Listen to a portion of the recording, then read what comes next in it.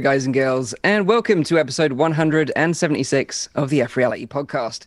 Strap yourselves in and get ready for liftoff as we discuss this week's top VR news. We're going to be giving you some updates on the Oculus Quest, which we gleaned from the latest Facebook earnings call. We take some guesses as to what the next VR game from id Software could be, along with discussing Valve's plans for a brain interface in their next VR headset. We're also going to be talking to Rosie Summers about her incredible VR artwork and Tilt Brush going open source. And to round up the show, Zim's got some new releases for you to look forward to next week. But for now, let me introduce you to the team and find out what's been their highlight of the week this week. And also let us know what you played in the chat so we can read out some of your highlights too. First up to the plate, this guy's a great source of fiber and potassium. He's bright yellow and incredibly appealing. Is the VR Banana Man, the one and only ZimTok5. How you doing? I didn't know where you're going with that. And the appealing was lovely. Yeah, I kind of mocked as if I was going to be wearing a banana suit. In the end, I just had to wear 2 bananas. It was all right. It was fine. No one got injured. Thanks, Mike. I'm doing great. It's been a good week. Nice, lively week. I think the first 3 weeks of January really killed my soul, and finally I get to see it coming back. So I've been having fun in VR again and enjoying my life, which is good. It's 2021. You know, some people aren't having so much fun, I'm sure. And today I spent a good chunk of my afternoon, and my highlight is going to be about one of Nathy's favorites. Mike is also an addict to this particular variant of cocaine, which is Walkabout Mini Golf. So Walkabout had a recent update, and I'm going to tell you about this because it's a fun one. First off, there was an update about a month and a half ago where you could join mid-match. That used to be a problem. So if you hosted a custom match, you couldn't join in the middle of a game, or if you had to go to the bathroom, quick break or whatever, you'd walk out of the scene, you'd come back, you'd find, oh no, I'm 9 holes in and I've lost my match. That was annoying. So it saves your status. If you leave, you can join matches in the middle. So that's cool. The new most annoying thing, and I'm sure the next time I play with Nathy, he's going to abuse this, is the replay feature. So you can have a ghost of yourself putting after you've taken a shot, and you can watch yourself from third person. But the thing is, when you trigger this camera, everyone else sees you, and there's no distinction between that and you when you're really there. So it gets feckin' confusing, and you're there teetering away like, ha, hiding behind a bush, and they don't even realize it's not you and as a recording. You trigger this on a button. So that's fun. Nathy's troll mode. Oh, it's totally Nathy's troll mode. And then the third thing, which you guys should care about, so if you've been, like me, hardcore, mini golfing for the last couple of months, and you've wanted a little bit more, well, the Coconut Studio, I know that's not their real name, but I'm going to call it that. Coconut Studio have come out with a cool new feature called Fox Hunt. So Fox Hunt is like a string of clues and mysteries. So it's really like if the finding the various ball types before was like an Easter egg hunt. This is like some kind of clue-led mystery game. It's really cool. So that sounds awesome. This is really, really neat. And I'll show a video of this that releases at the end. I'll save it for later when more people are watching. But just to give you the kind of highlight, the way it works is you start off and there's, now Michael know this, Christmas crackers in the UK are a big deal. Most Americans don't have a fucking clue what a Christmas cracker is. It looks like some kind of small amount of explosive TNT that could be candy. You find one of these, you open it, you pick it up just like you do the normal ball, and then you get your first clue on your wrist. And it reads out, or sometimes it's an image, sometimes it's a puzzle, and it points you to somewhere else in the map. And you have to go find it. And then when you find it, you lead on to the next clue, and on you go. So for example, me, my wife, and my daughter went into Original Gothic. Now the Fox Hunt is not there in the easy mode. You have to unlock the hard course, which means you have to at least find 10 balls in the easy course or get under par to unlock the night mode, the hard mode. And then in the hard mode, you get the Fox Hunt. And the cool thing you get for this, if you get through it, so we went through 13 clues that were increasingly difficult. And if you beat it, you get a custom club. And the custom club you get on this kind of Gothic church level looks like this giant, this like iron grill, twisted metal club. It's fucking awesome. Nice. It's called the Iron Matron. You can unlock 5 separate individual clubs. I don't know what the other ones look like. I'm saving my surprise. And even if you just play the normal game, they've added 6 colored clubs. And when you get into a custom match with other people, you can see them. You can see your colored clubs.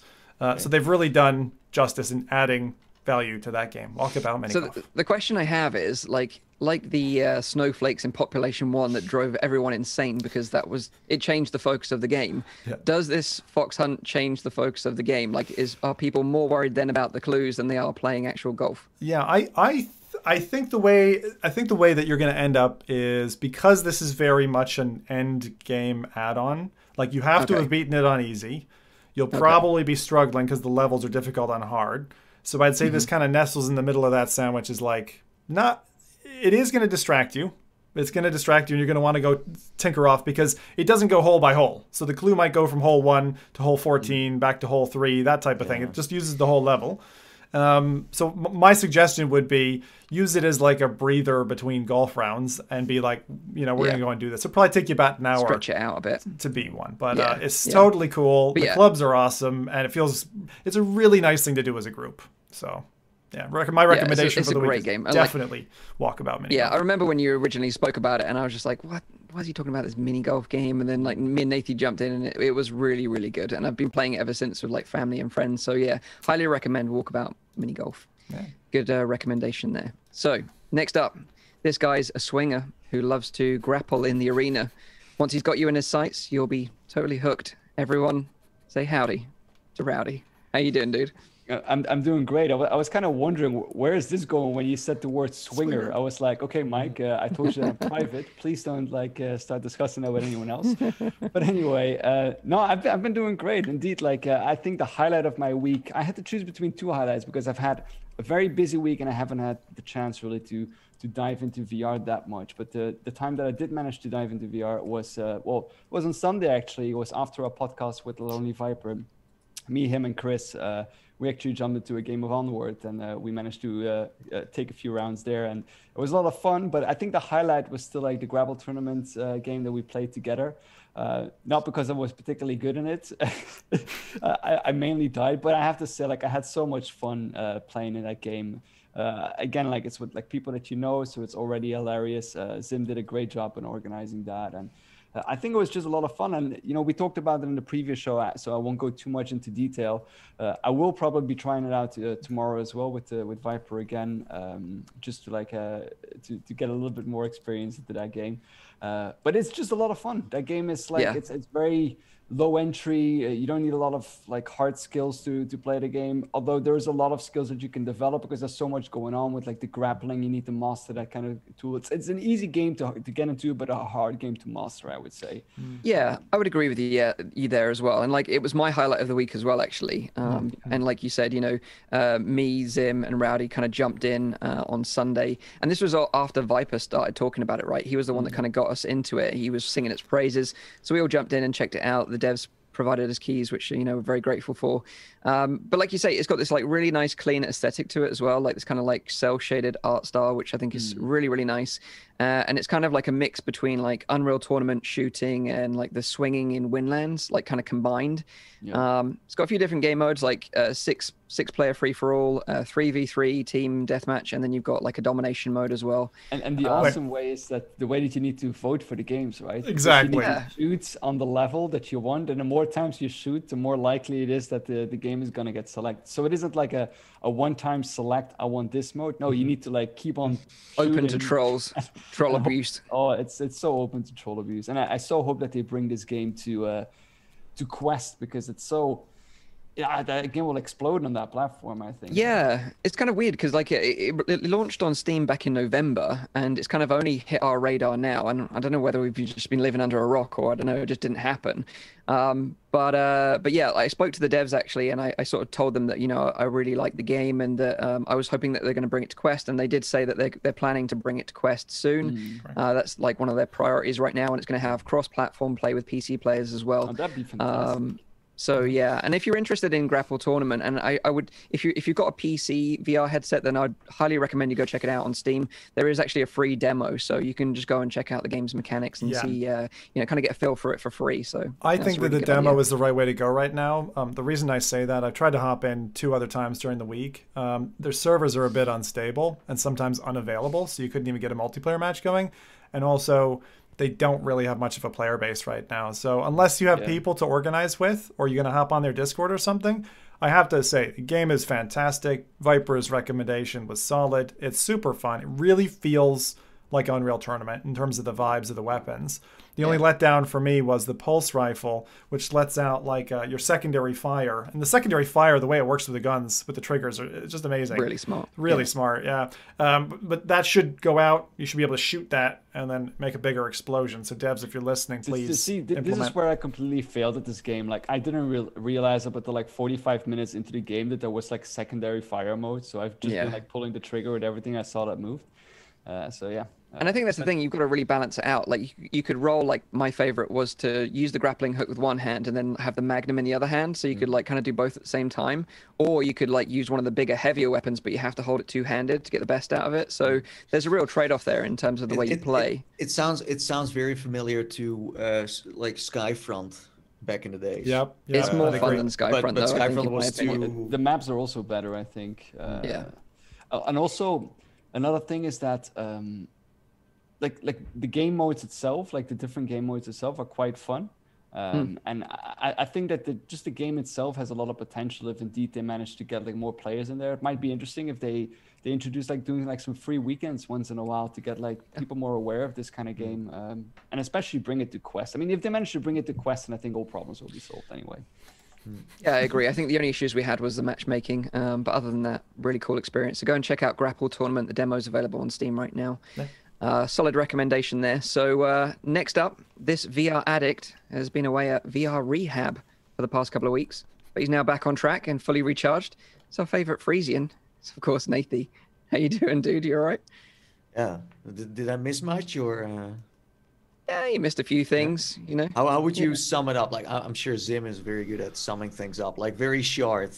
Well, you should go listen to the other two podcasts, and then you'll be all caught up, Nathy. Yeah. I think I'll sum it up in this. Hitman wasn't as good as we thought it might be. Okay. True.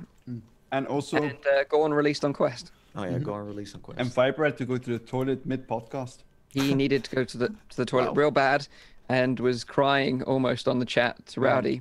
But he didn't only cry in the chat, he messaged me on 4 different platforms. Yeah, it was urgent. But you did a good job. I didn't notice. I just saw him duck off for a second. He didn't soil his suit, which was... good to know. Okay. But how do you feel anyway? How was your holiday? Do you feel better now? Yeah, no, great. I didn't touch VR at all.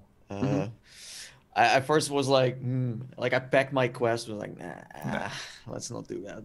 Let's not bring it. But no, it was amazing. Had a lot of fun. And yeah, as you said, like it sounds like I didn't miss much, so that's great because it's hard to take time off usually because there's always something going on. But January is like usually in January, like last year January I was in China, so of course now I couldn't go to China, so instead I just stayed in my own country. Yeah, what did you do? What did you get up to? I heard something about seaweed. I need to know more. Yeah, so I just went to another state, close to the shore, the seaside, and I just biked around a little bit. Did some sightseeing, just like the simple stuff, watching some TV. Oh. Any hobbies that like you wish you would be reincorporating into your normal business as usual life now? Then things that you've like remembered that paperbacks exist or anything else like that? Nah, like not so much. But you guys apparently want to talk about seaweed. Sure. Yeah, please. We can do that. We can go into that. So the last day of my holiday, I decided to just go for a beach walk at night because it was for like full moon. I thought like this is it, and I just didn't notice that on the side there was a lot of seaweed, so it's very slippery. So I fell, and I didn't break anything, luckily. But I thought this story was gonna go entirely different when I heard the word like seaweed and a different town in Holland. Oh, yeah. Oh right, of course, yeah.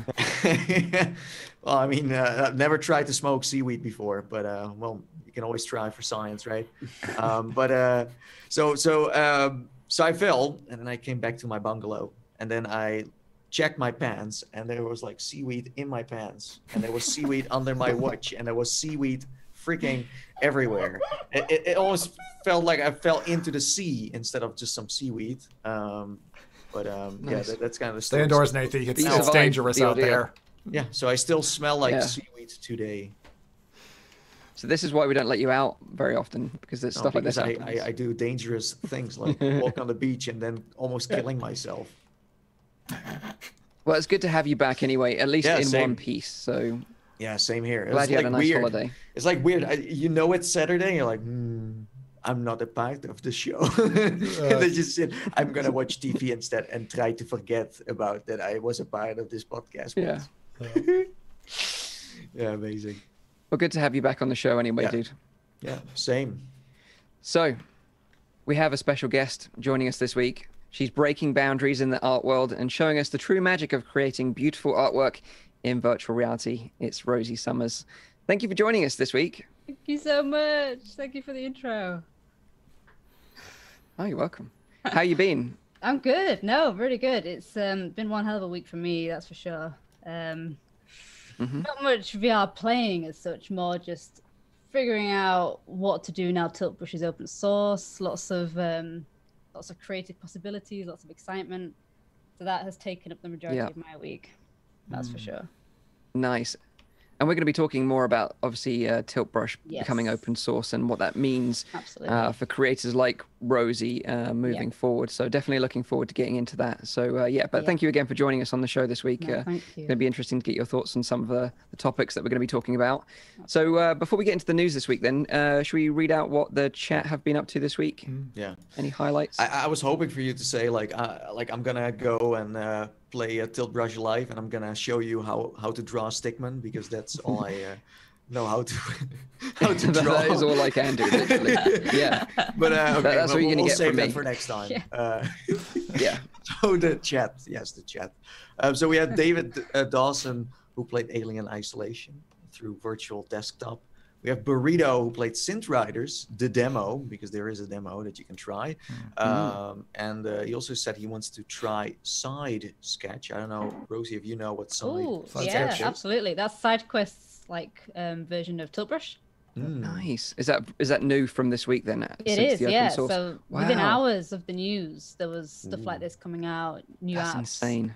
new Fresh. brushes, really exciting. This is a scoop Awesome. right Yeah. here.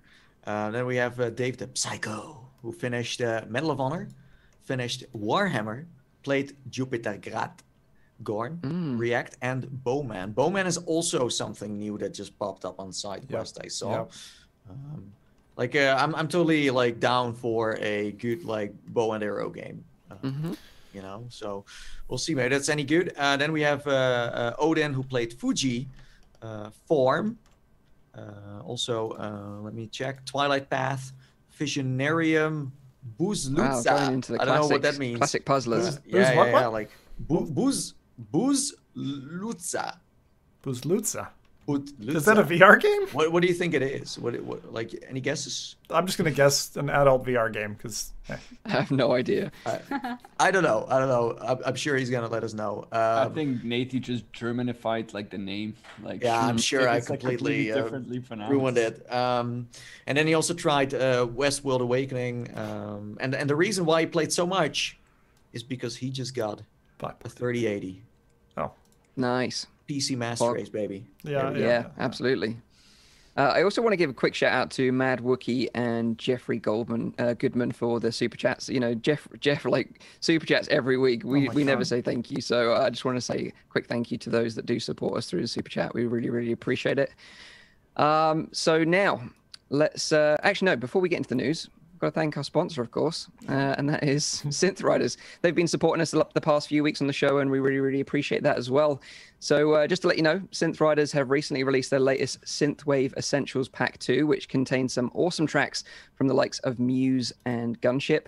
You can play these tracks solo or ride the rails with friends in the excellent online multiplayer mode. And to celebrate our partnership with SynthRiders, they're going to be kindly giving away 4 keys to the game and 4 t-shirts to our audience. And all you need to do to enter the giveaway is check out the post on the F.Reality Twitter page, which is at F.Reality Crew on Twitter, and retweet it. That's all you need to do, and you'll be entered into the giveaway, and we'll announce the winners on next week's show. Easy peasy. Yeah. That's the way You to guys it. do look Absolutely. more slim and healthy. Is this because of SynthRiders or? 100%. I can 100% attribute that to We're SynthRiders. slim and healthy. Nathan knows how to come back from a holiday. You come back and just gratuity and all these like positives. I got to say one thing about SynthRiders. This is funny. I was going back, you know, on occasion, any creator will have a backlog of keys in their email or whatever. And I found one from the SynthRiders team back in like April last year. And I was just like, oh, this is funny. This is like when COVID was just getting bad. But I found a key to the game and I was like, oh, you know what? I've already got it. So I'll give this to my dad. So I gave it to my dad. And within an hour later, he comes back. He's like, there's three lines. He's like, well, that's bloody addictive. And it was like, it's funny because he's never played anything like Beat Saber or anything. So that was literally his first music rhythm game. And we're going to play next Wednesday. So I look forward to that.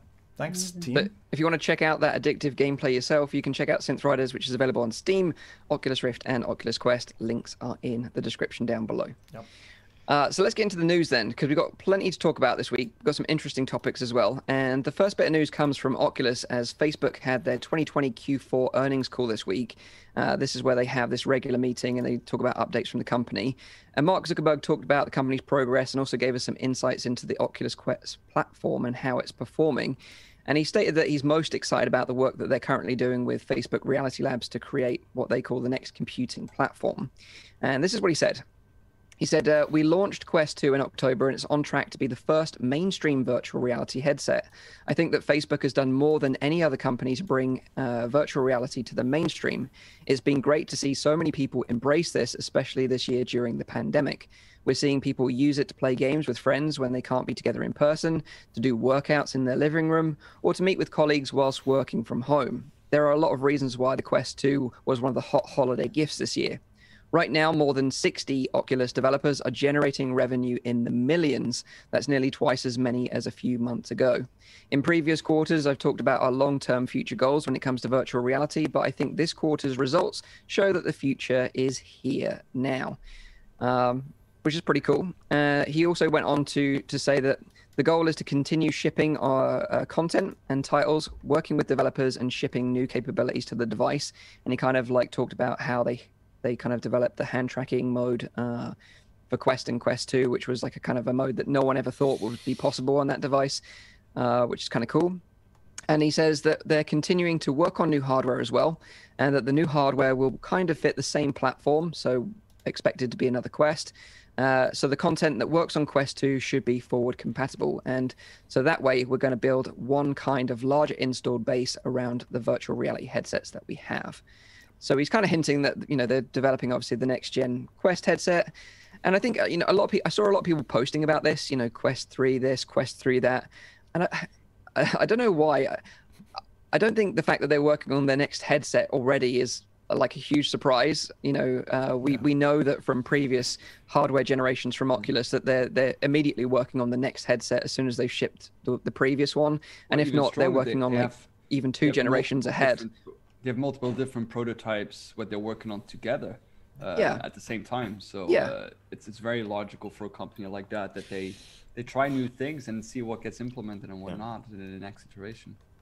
Yeah. Well, it's logical. Yeah, but I think the biggest sells well gets usually a second or third or fourth. As long as it sells well, there will be a new one coming, right? Mm-hmm.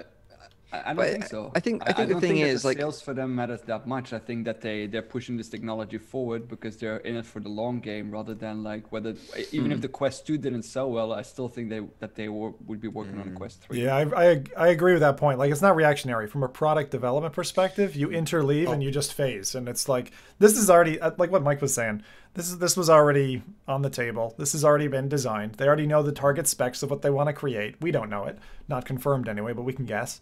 And I've got two guesses. I think there's going to be foot tracking. And my wife laughed at me earlier, and I'm like, you did your arms, you did your hands, right? Why not get feet in there? You've got cameras. They're pointed downwards. They can see other stuff, you know? Yeah. Unless you got a really awkward body shape, in which case, you know, maybe not. But that's part there. And then secondly, colors. I mean, you've already seen it on Reddit. People have gone really crazy with the colors of the thing. It's not going to be black. It's not going to be white. It's going to be something awesome like turquoise or lava orange or something. Like they're going to have a reason that you want to upgrade, like sneakers. Oh, I thought you were going to say like see-through is going to be colored. That honestly, they should bring that back. They should bring that back because the early consoles, like, and I'm talking not VR, I'm talking other consoles, when they released like in see-through or translucent, those sold loads. They should do it. Yeah. So, but let's say, would that mean that because they are, of course, they're working on new stuff, but let's say then the Quest 1 also like slips off even more from their, I think the plan, like they said, is to have everything compatible. So, you release it on Quest, it's going to be working on Quest 1, Quest 2, Quest 3. There might be Quest 3 or even Quest 2 exclusive titles. I'm mentioning this because I've seen, for example, Rec Room as an example and a few others where they say like, listen, this is not working on your Quest 1 anymore. Yep. And that will only become more and more with the Quest 3 then being around because then, the difference will be huge. It's the exact same as like the iPhone model, right? Where you added the first iPhone, then when you're 6 generations deep, there's going to be apps that just do not run on the early stuff. And I think it'll start to become quite a gray area, which makes it tough for consumers. And what ends up happening is you kind of go like, okay, if I'm not on the latest or the second latest, I'm probably screwed, and I'm going to have to upgrade at some point. It just drives that mentality. I think what they mean with this backwards compatibility is that it's actually just like Quest 1 titles will work on Quest 2. I don't think necessarily means that in the future, people who develop for Quest 3, that it will necessarily also work on Quest 1. But I think as well, like, depending on the price and everything else, like if you're just developing solely for Quest 3, then you could be missing out a big chunk of user base. So I'd imagine most developers will be wanting to target all 3 systems to get the maximum exposure for their games.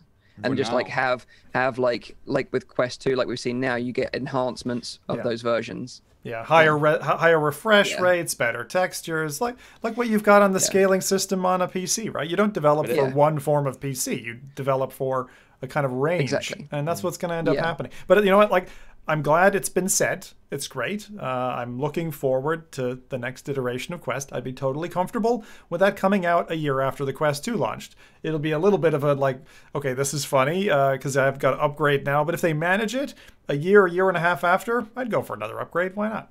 So that's the biggest question, right? Is the when? Like, when is this going to happen? So you think you'd be happy with a year after Quest 2 launch? So you're talking like later on this year, Zim? Yeah, I've said this before. I mean, I said this when Quest 2 landed. Was that like I do expect them to fall into an annual cadence because it just ends up making it easy for announcements. It's like, all right, this year we're getting the new Samsung phone. What's it got? What are the bells and the whistles? And then you just focus on that. It's the same thing with VR. VR headset standalone. Give me the one every year, new features. Were you saying announcing or actually like selling the thing? I mean, selling it. I mean, so you just get into. I mean, the announcement will happen around the same point of the year. The headset will come out available for consumers about the same time of the year. Every Q3 we could have a new Quest, and it'll just dominate Christmas every year from here on. It just makes total sense. Okay. I don't entirely agree with that. Mainly because I see the Quest 2 as an optimization of the Quest 1, which makes sense because there were a lot of features that could be optimized. But in terms of novelty, I don't think it really brings a lot of new things to the table. The refresh rate is a little bit better, the resolution is better. But I don't think that keep on pushing those benchmarks up will be enough to convince like people like me, for example, to invest in a new headset. Because I even said back then with the Quest 1, I think the Quest 1 is still a great headset. I don't necessarily see the Quest 2 as even though it's an upgrade, I don't see it as the necessary upgrade that I need in order to keep on continuing playing VR. Yeah. If they bring with Quest 3 something like, an incredibly increase in refresh rate or incredibly increase in resolution or a wider field of view or very focal lenses or whatever it is, if they bring in new technology, then yes. But if they're just going to say, we did a 10% upgrade in the resolution, or we did the refresh rate is now 110 hertz. Well, 110 hertz might actually be nice, like 120 hertz, whatever. Having a higher refresh rate would be something that convinced me, but not just a new color or like something that is like I feel is more like a gimmick, like you said, like feed tracking. Even though I hope that will come. Whoa! All of VR chat just turned against you, Rowdy. You're dead, man. You're dead. Well, What they could also introduce, that's what Apple does, is where you can trade in your your phone and get money back, and then you get the new one. So if they use that, plus like the lower the price, the more likely it will be that someone trades it in again, sells it, and just buys a new one again. And I think software wise, you can really say like, listen, you have a Quest 1, this feature, sorry, it doesn't work anymore. Now Quest 2 still has it, and that's how you move forward. So you can with software, you can also force people into buying. I just think the question for me is like, what kind of upgrades do they need to do in order for me to buy the new version? No, but I think we're talking about games. I think like if the hardware becomes more powerful, you can get bigger games, better games. Right now, I still feel like we're in the party game era. Like they're not huge ass games on the Quest just yet. We had a few, Saints and Sinners, etc. But we're not in the like hardcore single player scene. Yeah, yet. I understand. And I think that's where you can really get people interested. I just think that since they already introduced like the newest processor, like how much more can they put in that headset in such a short time right now? Because I don't think that the latest processors that they have in there is already a new upgrade from that right now that they could upgrade the new headset with. Since that's not something they have control over. With one a year, there's not going to be so much change either, because there's just frankly not enough dev time to put some really exciting massive feature in.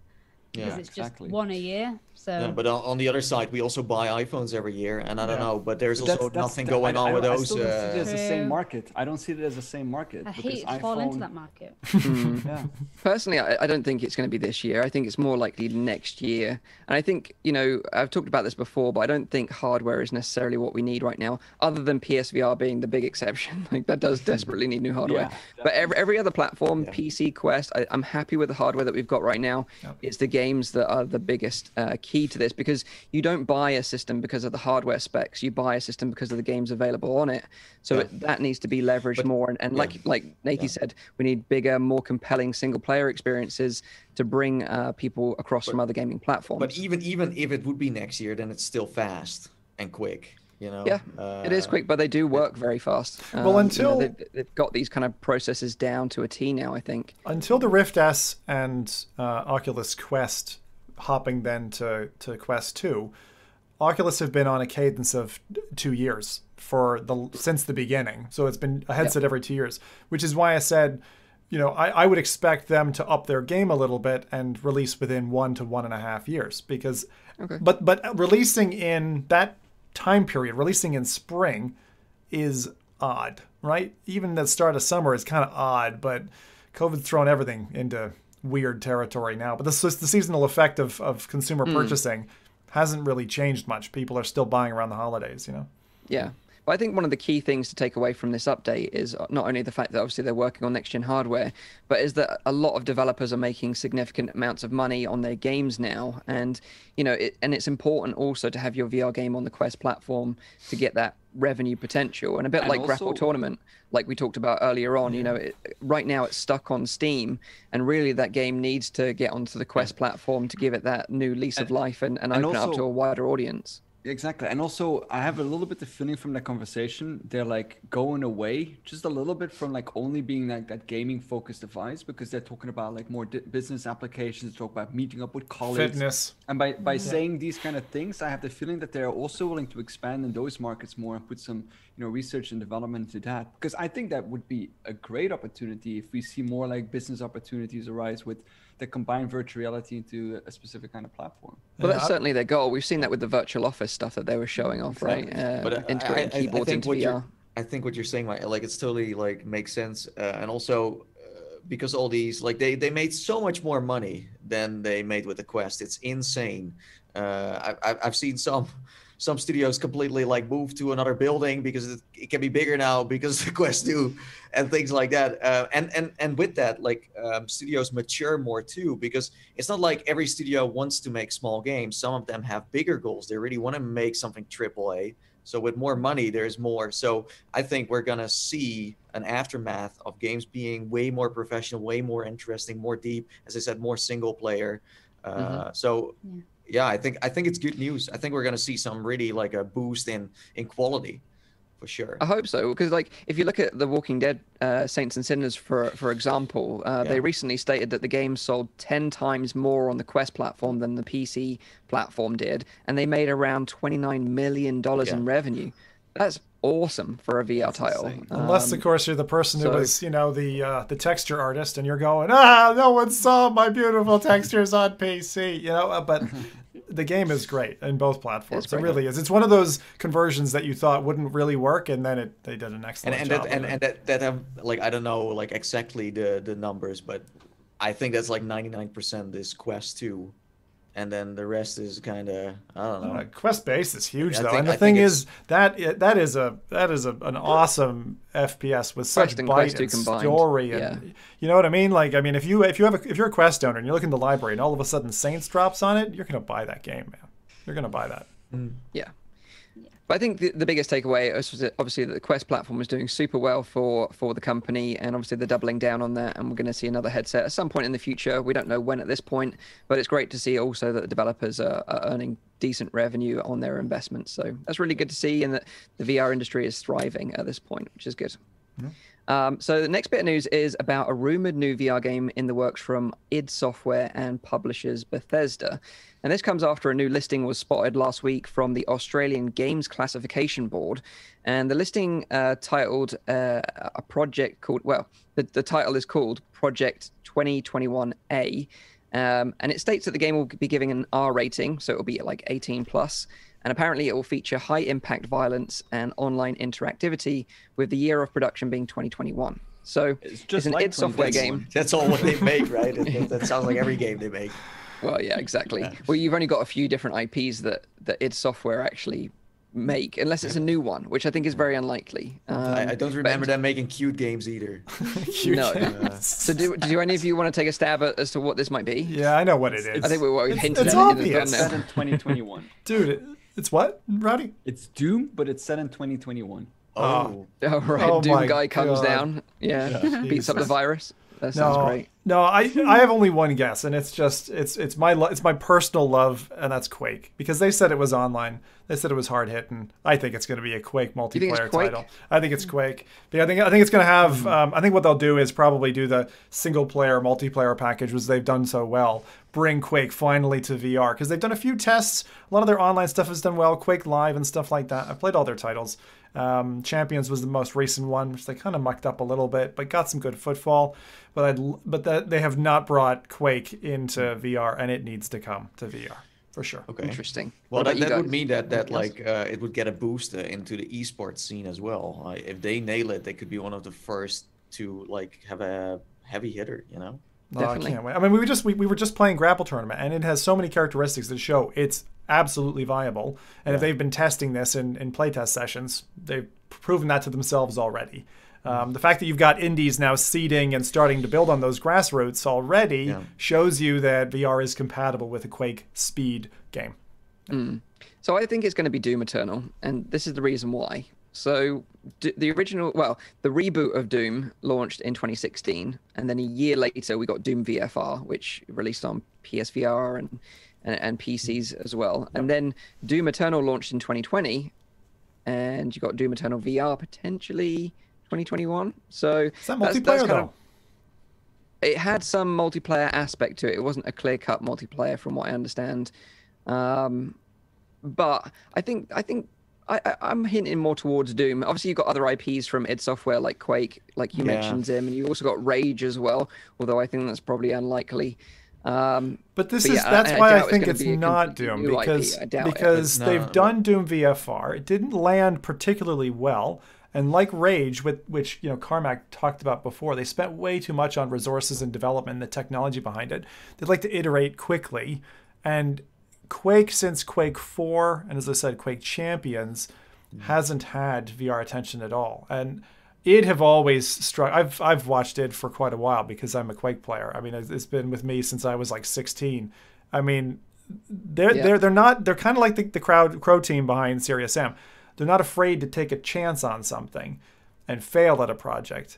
And they tend to try to do that out on a limb. So I just feel like since they've tried Doom VFR already. I see what you're saying, but that would be doubling down on an existing project, Sure. on existing tech. I do think times have really changed when they made that. Like it was a totally different I'm with market. Nathan on that one as well. Like I don't know if even though it's nostalgia, and it's like, oh, you want to get Quake in there, even though I mean I'm not really a Quake player, so I can't really speak for that, but I wonder, like, just VRifying that, if that's going to be enough to appeal to a new generation of gamers who've played so many different kinds of games. And like there's been like so many games that have already attempted a style like that. Of course, they haven't been like the big publishers, but at the same time, I'm wondering how much more new stuff can they bring into this for this to becoming something different. So, and also I wanted to ask Sim, you probably know this. Yeah. Is Duke Nukem, is that also its software? Not it. No, not it. And But yeah, I agree. Duke would be awesome, but It's been a while. the thing is, gamers, FPS lovers will remember Duke Nukem forever, and the trashy years that we had to wait for that to come out, and then how it came out. So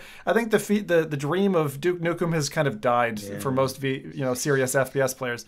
Quake, the thing that a lot of people who don't know much about Quake will fixate on is probably the multiplayer experience. And although that's my favorite bit, Quake 2, for example, the attack of the Strogs, the torture scenes, the mechanisms that you had, just the kind of gruesomeness of that was very solid. And recently, there's been Quake 2 mods, even as far back as 2016, that have brought those original models and support for VR into the game. So it's been teased, it's been possible. There have been chatter, on forums, for example, about that. So that's why I think a strong single player spine plus the multiplayer aspect could really hit home for id. Like if you look at where the money's at for them, it's Doom. Like Eternal as well has sold also very well. And as Rowdy said, like for younger generations, they know Doom, even that it's very old, but they were able to modernize it. Well, Quake it's not falling behind, but it's more for I'd say gamers from a different era. It's not fitting in with like Apex Legends and Fortnite. It's more crowd. You can sell it to a more mainstream crowd.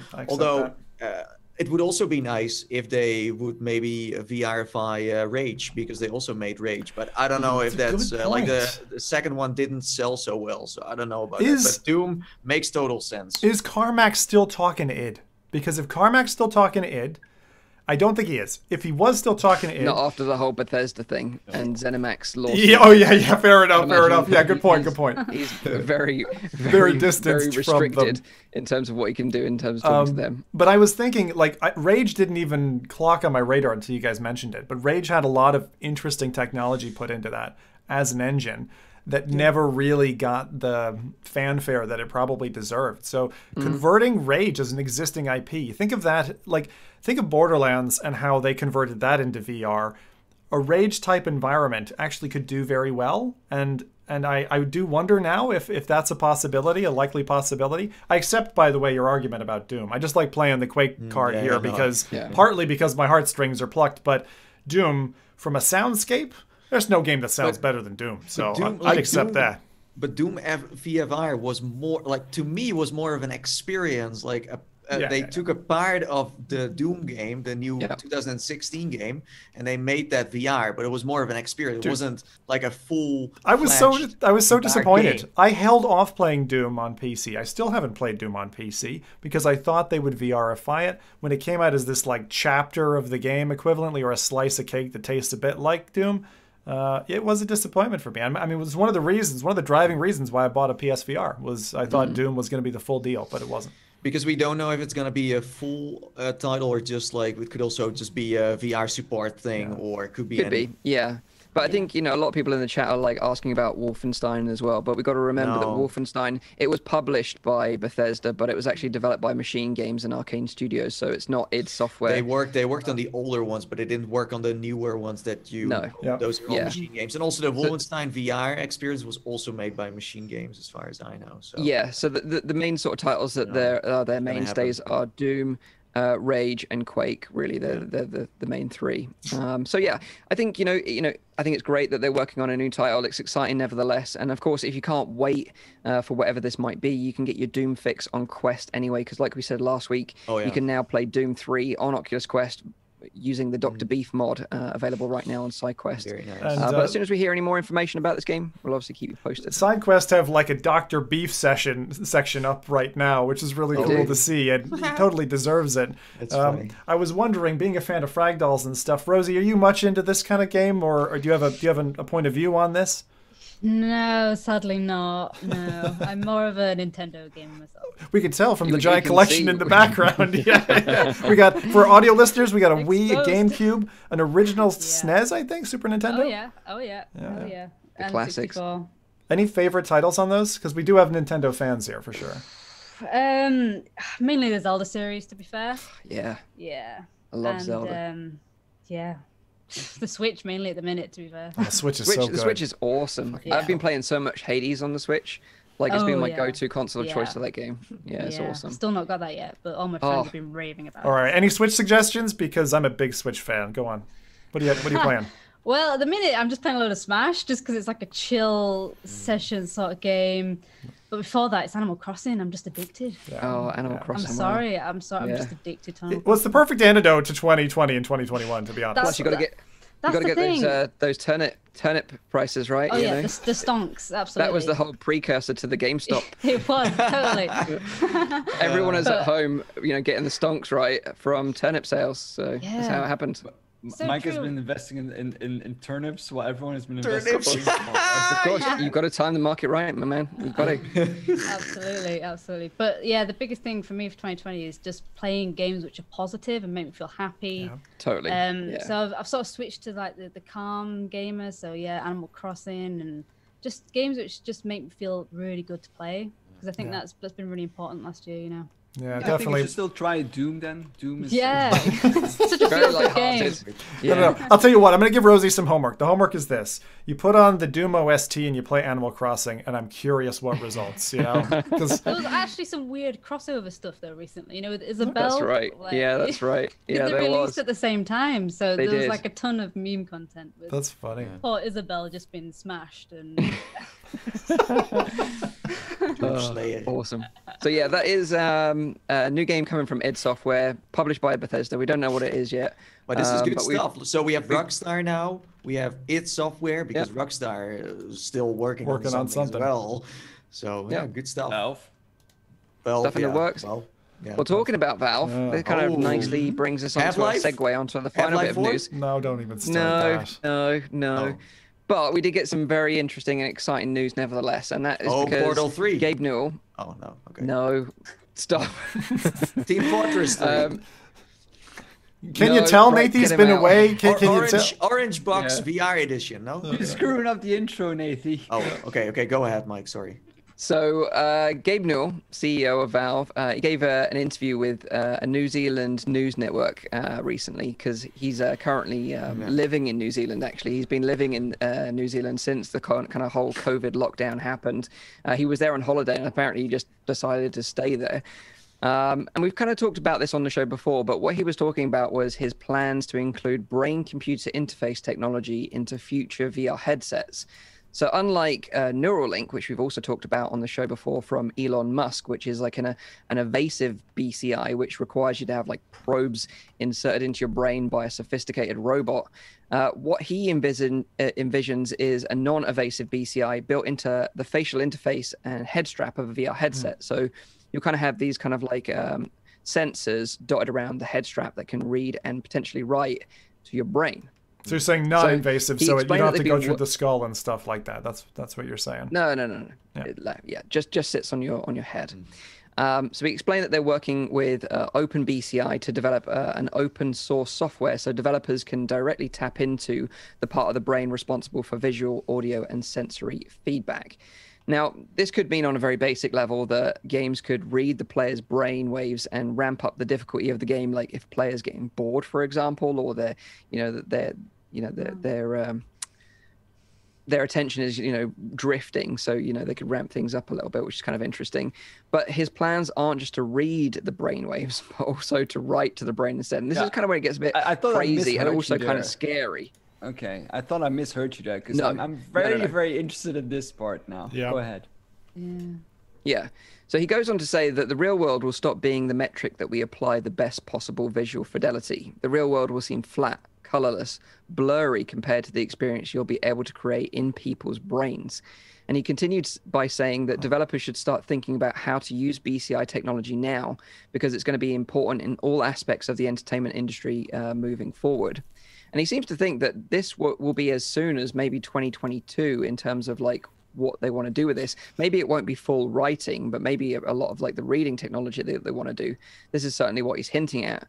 Okay. And he's talking about possible integration of BCI in the new Valve Index, potentially. That's kind of the plan that they're going for.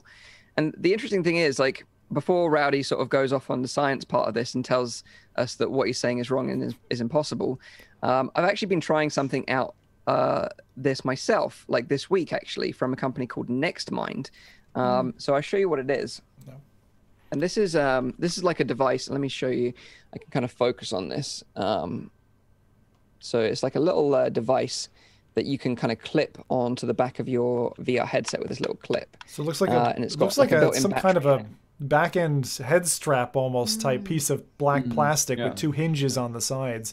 So it's got a clip in the center, and then the side bits are, it almost looks like a drone is what you're holding up. So but then with tentacles that like attach to your head, right? Yeah, was this comfortable to wear? This looks It's absolutely fine. They're like little comb-shaped sensors, and they're designed that shape so they can go through your hair. Obviously, I don't have that problem, but you know, if you did, then they can go through your hair and still make contact with the back of your head, essentially. How does that feel as a bald man? Like, does that irritate your skin at all, or was it actually pretty comfortable? Oh, it's fine. Okay. It's fine. You don't have to apply a lot of pressure, and it will give you a readout as to how good the contact is with the back of your head, and it'll go green if it's good, and then can read what's going on. But essentially how it works is that it reads the signals from the visual cortex of your brain. So you've got a few demos to try out, which are on the flat screen, and then you've also got a VR demo as well, which they've provided. And what it enables you to do is you attach it to the back of your headset, or, you know, a baseball cap, or they provide a head strap, which looks kind of goofy. But then you kind of focus on an object, and that apparently projects a shape onto your visual cortex, and that can be read by this device. It's pretty rudimentary in terms of what shapes it can read, but then you can use it to just kind of toggle basic on-off switches. So it's not like full mind control. So it's not like you can do lift up X-Men stuff, where it's like, hey, let me smash You're not like things Professor X. No? No. So you can't like lift an object up and move it across the screen. You do It kind of look literally like just him a is an... little bit. Well, that's true. I am. But like, you know, it's just simple on and off switch. So you can trigger an event, or you can kill an enemy, for example, just by focusing But it's on it. still pretty impressive, right? I mean, very impressive. Sounds kind of like, and to be honest, but Wait, you can kill an enemy by focusing your mind on him? How is that not Professor X? Yeah. That's exactly Professor X. well, yeah, that's true. Yeah, that's true. but it's basically a switch. So you're focusing on the enemy, and then it, like, the switch is saying like, right, okay, it's That's dead actually now. that's It's pretty. kind of... Go ahead. Sorry. I was just going to say it's pretty basic in terms of what's available now, but you know what Gabe is talking about is like probably the next evolution of what is this would be capable of. But what I want to say is now, from even trying it now, in its very basic form, what I was really impressed about is the user experience is so easy to use. It's got like a single button to turn it on. It connects to your PC via Bluetooth. It's not directly compatible with the Quest, but obviously through the PC it is using virtual desktop.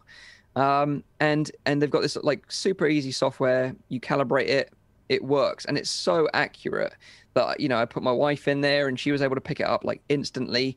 And it's that like frictionless experience that I wasn't really expecting with something like this. I thought it was going to be way more complicated.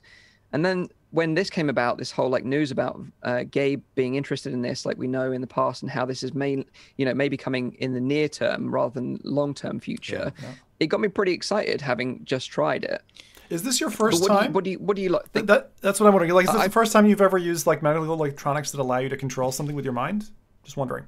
I've only tried so once before. I went to the Gadget Show, and they had like a kind of brain interface thing there where you could control a ball, and basically it had a fan underneath it, and you could control how high or how low it is by controlling the power of the fan with your mind. depending on how much you're focusing. So I've tried something similar, but not obviously in a consumer-esque kind of product, because although this is a development kit right now, it's like $400. It's pretty ready for consumers, but it just obviously needs the content to use it. Can I quickly chime in on this? Because this is actually fairly old technology. Because I remember with the rise of the Oculus Rift, there was this game, I forgot the name of the game, but it was on Kickstarter, where they also use like mind control to be playing the game. You would be able to control like lifting rocks and throwing rocks away, and by focusing on different parts, they had a bit more. So you have more points, since they indeed what you said, like you can read how much focus you have. You can read that fairly easily, because it depends on brain activity, and also which regions that are more active and less active, depending on if you have a good accuracy or not. However, if we're going to be talking about writing to the brain, I don't know of a single BCI interface that can do that by actually giving. Well, there are BCI interfaces that can do that, but they require FDA approval, and they need to be used for a medical condition. For example, if you look at transcranial magnetic stimulation, where they use magnets, where they drive a high current through in order to make electric fields into your brain, then you are actually modifying specific regions, and that is FDA approved for people with depression, for people with the obsessive compulsive disorder. You can modify parts of the brain. The danger with that is that we don't know exactly what we're modifying often in the brain. The brain is a network. So if you modify one specific part, you will be modifying, down the line other parts as well. There will be a consequence of this. Doing that from a gaming perspective, I don't see that becoming FDA approved in 2022 to be writing things to your brain.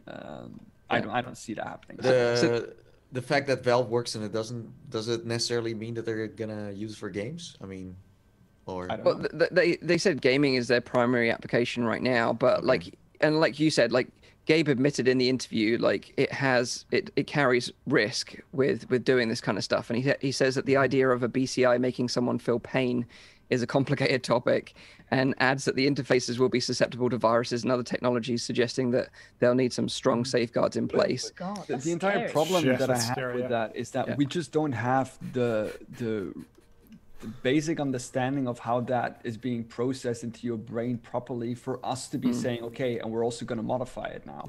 We have an understanding of how pain works, but not in a way that we can say, okay, we're going to specifically target this part of the brain, this specific network, in order for you to feel this.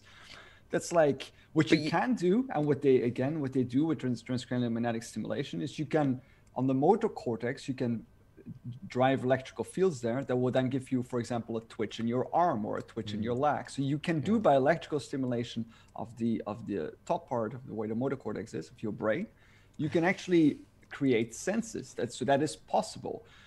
But to be using that again in a gaming perspective, I don't see that as being applied really quickly. The only thing that I immediately jump on this technology, I think, like Mike, really excited for the opportunity that it presents. And my immediate analogy that I draw is when you see a 3D film in the cinema, and it's kind of like, it's okay, but there's loss at the lenses that they give you, all that kind of stuff.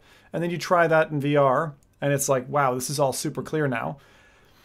That signal being cleaned up by the fact that you got a direct interface into the brain, I like the way Gabe described it, being more, in a sensory way, appetizing than even the real world inputs. Like, for example, my eyesight at 36 is like slowly going off, and I can tell, and it's a bit like, okay, but like if you can get a direct interface going, you don't need to rely on how good your eyes are. You don't need to rely on how good, what if you lost a finger or something, but now you could feel that experience of touching a hot kettle.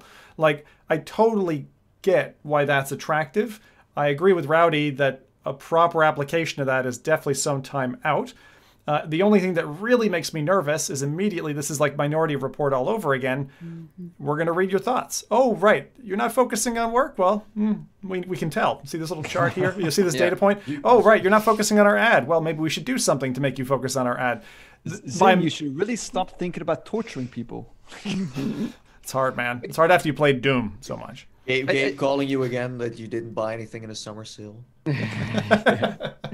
Or no, you I can do just think directly write to your brain and make sure that you buy something. Oh, yeah, Oh, you're God. right. Like your wallet, But your wallet. The yeah, second side of this, not just the observer side and what people can do from the outside with that data, but the idea of a Trojan or a virus or something. Someone's got a computing interface and like all of a sudden you become a blank disk. Can you think? Just be an empty husk? Like it's a really interesting and terrifying future for somebody. He actually joked about that in the interview in a very light-hearted way and said, like, we don't want to go down the route of like, oh, remember that guy Bob that we used to once know? He used a VR headset and he wiped his mind and now he's like running around naked in the woods. He did actually say that, but like I do think that this whole like idea of writing to the brain is like sort of long-term, like something that he's invested in, something he wants in the future. But I think the short term is that devices like this, and certainly having probes like this integrated into a headset would certainly make sense. And if just by reading the brainwaves and it's not writing and it's not as dangerous or as evasive, then I do see really interesting use cases. Like, you know, if you take Half-Life Alyx, for example, and maybe like the narrative was like that Alex had telekinesis powers rather than like telekinesis gloves.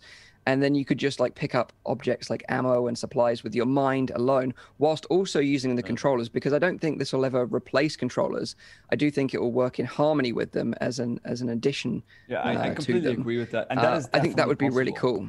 And safe. Yeah, and I think if you look at like what, for example, what they can do with MRI scans nowadays, that they can actually detect like which picture you're looking at, which I think is really amazing. They can even like like in a certain way they can regenerate a picture, so they can like, because of machine learning and a lot of data that they've collected, they've now managed to reconstruct the image that you're looking at up to a certain percentage, which is really interesting from a data perspective, that they can actually read out what you're looking at. Immediately, this technology has me thinking of Rosie and any other artist, because well, I could just sit down and my brain would do the work for me. Exactly. This is it. Well, get up out your chair. Well, you wouldn't be limited by your muscle memory, but by your brush strokes, by all that kind of stuff. You can just take that picture that you've got in your head and almost just tap in, instantaneously create it. Yeah. I'm interested in what sort of abstract art it'd create as well. Whether you're like different brainwaves would be a different brush and tilt brush, and then it would just sort of like that would be super cool. That sort of trippy art. It would be kind of funny, like, you know, one of the guys said about being distracted. You know, you've got like an art piece in your mind, and then all of a sudden you're thinking about like the macaroni and cheese you're going to have for dinner, and then all of a sudden like macaroni and cheese is in your art piece. It's like, what's going to happen? What's going to happen? How do you change? How do you distinguish between the two? Exactly. And I spend most of my life distracted, so it'd be some pretty weird shit right there. But I just it's harder. I don't know where I stand on this. Like, where's my border of meta? You know, like how far should we blend with technology? Should it, like, I don't know. I don't know how I feel about it. It does feel like a Black Mirror episode when you talk about stuff like this. It's like, does my brain have privacy? Yeah. And, well, that's it. And the way he's kind of saying it is that there's so much data there available. Like it's so compelling to get involved in that. Yeah. And I'm sure other companies are feeling the same way. You know, like there's so much data to be had. Right? Facebook. Yeah, exactly. What you think. And you know, I'm more intrigued with the whole, like, you know, reading your brainwaves and interpreting them into in-game actions and stuff like that. I think it's super interesting, and I think it is probably coming sooner than we probably anticipate. But the whole like jacking in thing and like Neuralink and, you know, this kind of writing, I think is so far into the future, long term plans and goals. It's really interesting though. What was the name of the device that you were showing us there a moment ago, Mike? What was that again? Okay, that was called the Next Mind. I've got a video coming out about that on Tuesday where I kind of show it working. And like I said, you know, I was skeptical. I thought it was going to be a gimmicky thing at first, but it did actually blow my mind, which is very impressive. Literally blow my mind. Yeah, it did. You see Mike running around the woods naked, you'll know. You'll know why. But like, you know, even showing it to my wife Kate, and I was just like, you know, just check this out and see what you think. And she just picked it up instantly, like I did. I thought there was going to be a learning curve to it, and they did say that, you know, you'll get better at it the more you use it. But straight off the bat, it just works straight away. And it's amazing when you say like, okay, with your mind, click on this button, and it just happens. And do you know what I mean? Like it feels like magic. And that's the amazing thing with technology. When it's almost indistinguishable from magic, that's when you know it's something super exciting. See, Rowdy, Quest 3. Yeah, that's what I've been playing around with. Next Q3. There you go. That'd be a great upgrade. Yeah, it would. I mean, I don't know if Facebook is the one that I would like to know what I'm my brain sure. would look like. I'm sure Mark likes your brain, Rowdy. Yeah. He would love to get hold of your brain. So yeah, that is Gabe talking again about brain-computer interfaces, which he wants to be integrated into the future VR headsets. Obviously, they're doing super well with the index sales right now, still like topping the charts and sometimes even hard to get hold of. So great for them. We just need more games from them, which they also hinted at that they're working on as well. So that's good news. So before we get into our hot topic this week, I think Nathy's got something that he's been scouring the Reddit world and has plucked something interesting from there to share with us all. Yeah, so I'll pass over to Nathy. So do you for that. remember this ancient conversation on this podcast, like 85 years ago, where we spoke about rocket shoes? Oh, yeah. Well, they're back. Yes, I do remember. Wait, Yeah, that Rocket was an Shoes Adam was- Savage thing, wasn't it? Yeah, wasn't it like an Adam Savage Kickstarter Yeah. bonus or something? Like it was a top tier? You could get special shoes? Yeah. They're back? And now They're coming they are back. Better than ever. They Yeah. are now not rocket shoes, but motorized shoes. And you can actually walk with them. It's like a treadmill, but better. And someone on Reddit posted this Okay. and said, like, I played No Man's that's Sky so with it. dangerous. And they and like he made it himself. They don't go sideways yet. They only go forward and backwards. It looks really comfortable as well if I see the person like. Well, doing yeah, I this. mean, it does look kind of, I do think you need the right service for this, but yeah, it's like something that someone invented, and I thought It looks cool though. It's Yeah, it's no, an interesting concept. and I think how it works is like I think it detects. It's like two like little RC cars that you like strap onto your feet or something that just know that you go forward and backwards and they kind of move you. But yeah, it looks amazing. It looks amazing, and I was like, I need to share this because like it's been a while ago. We spoke about rocket shoes. Yeah. It looks like he's wearing a harness, so he's suspended from the ceiling. It looks like just in Yeah. case he does fall He there. best be strapped in because I think if So he, imagine if you can speed them up, then you can have an advantage, Rowdy, in, for example, them up. population 1, where you walk faster than anyone else. I still think, we were joking before the podcast about dumb ways to die, but like if you found like a body strapped into all that gear, you'd be asking a couple of questions. All right. But it's like, didn't we saw this like prototype type thing before with the, I suppose you what did you call them, Nathy? Like almost like a treadmill for your foot, right? Yeah. And we've seen the ones where they were like a staircase that would walk with your feet, so to speak, Yeah, like yeah, ahead of those, you, yeah, right? yeah, Robot yeah, ones. yeah. Yeah. Yeah, the robot one. So Yeah. I feel like we are coming to a point where we answered the point that Rowdy said probably 2.5 years ago on the podcast, where it's like, you need to be walking. Like if you want to feel like you're moving, you need to have this. But this doesn't solve the vestibular problem, right? Because you're not actually moving. So all the inner ear bones and stuff aren't actually triggering, right, Rowdy? But there are different parts about like movement. You did like like the positioning of your feet and your legs and your knees and your joints and all of that. That's all important to give the sense of movement. I still don't know if this is a natural thing because your foot is kind of like sliding away every time. So you'll still be like walking like you're on like roller skates, right? I mean, Yeah. I haven't tried it, of course, but it does look a little bit like walking on roller blades or Yeah, you're right. Yeah, roller skates. that's It's Yeah. hard. Yeah. And that's the which problem is with also all, not a very comfortable thing to do. It's the same with omnidirectional treadmills, and we've talked about this on the show before. And there's a good episode where Rowdy kind of went into a bit of a deep dive on it.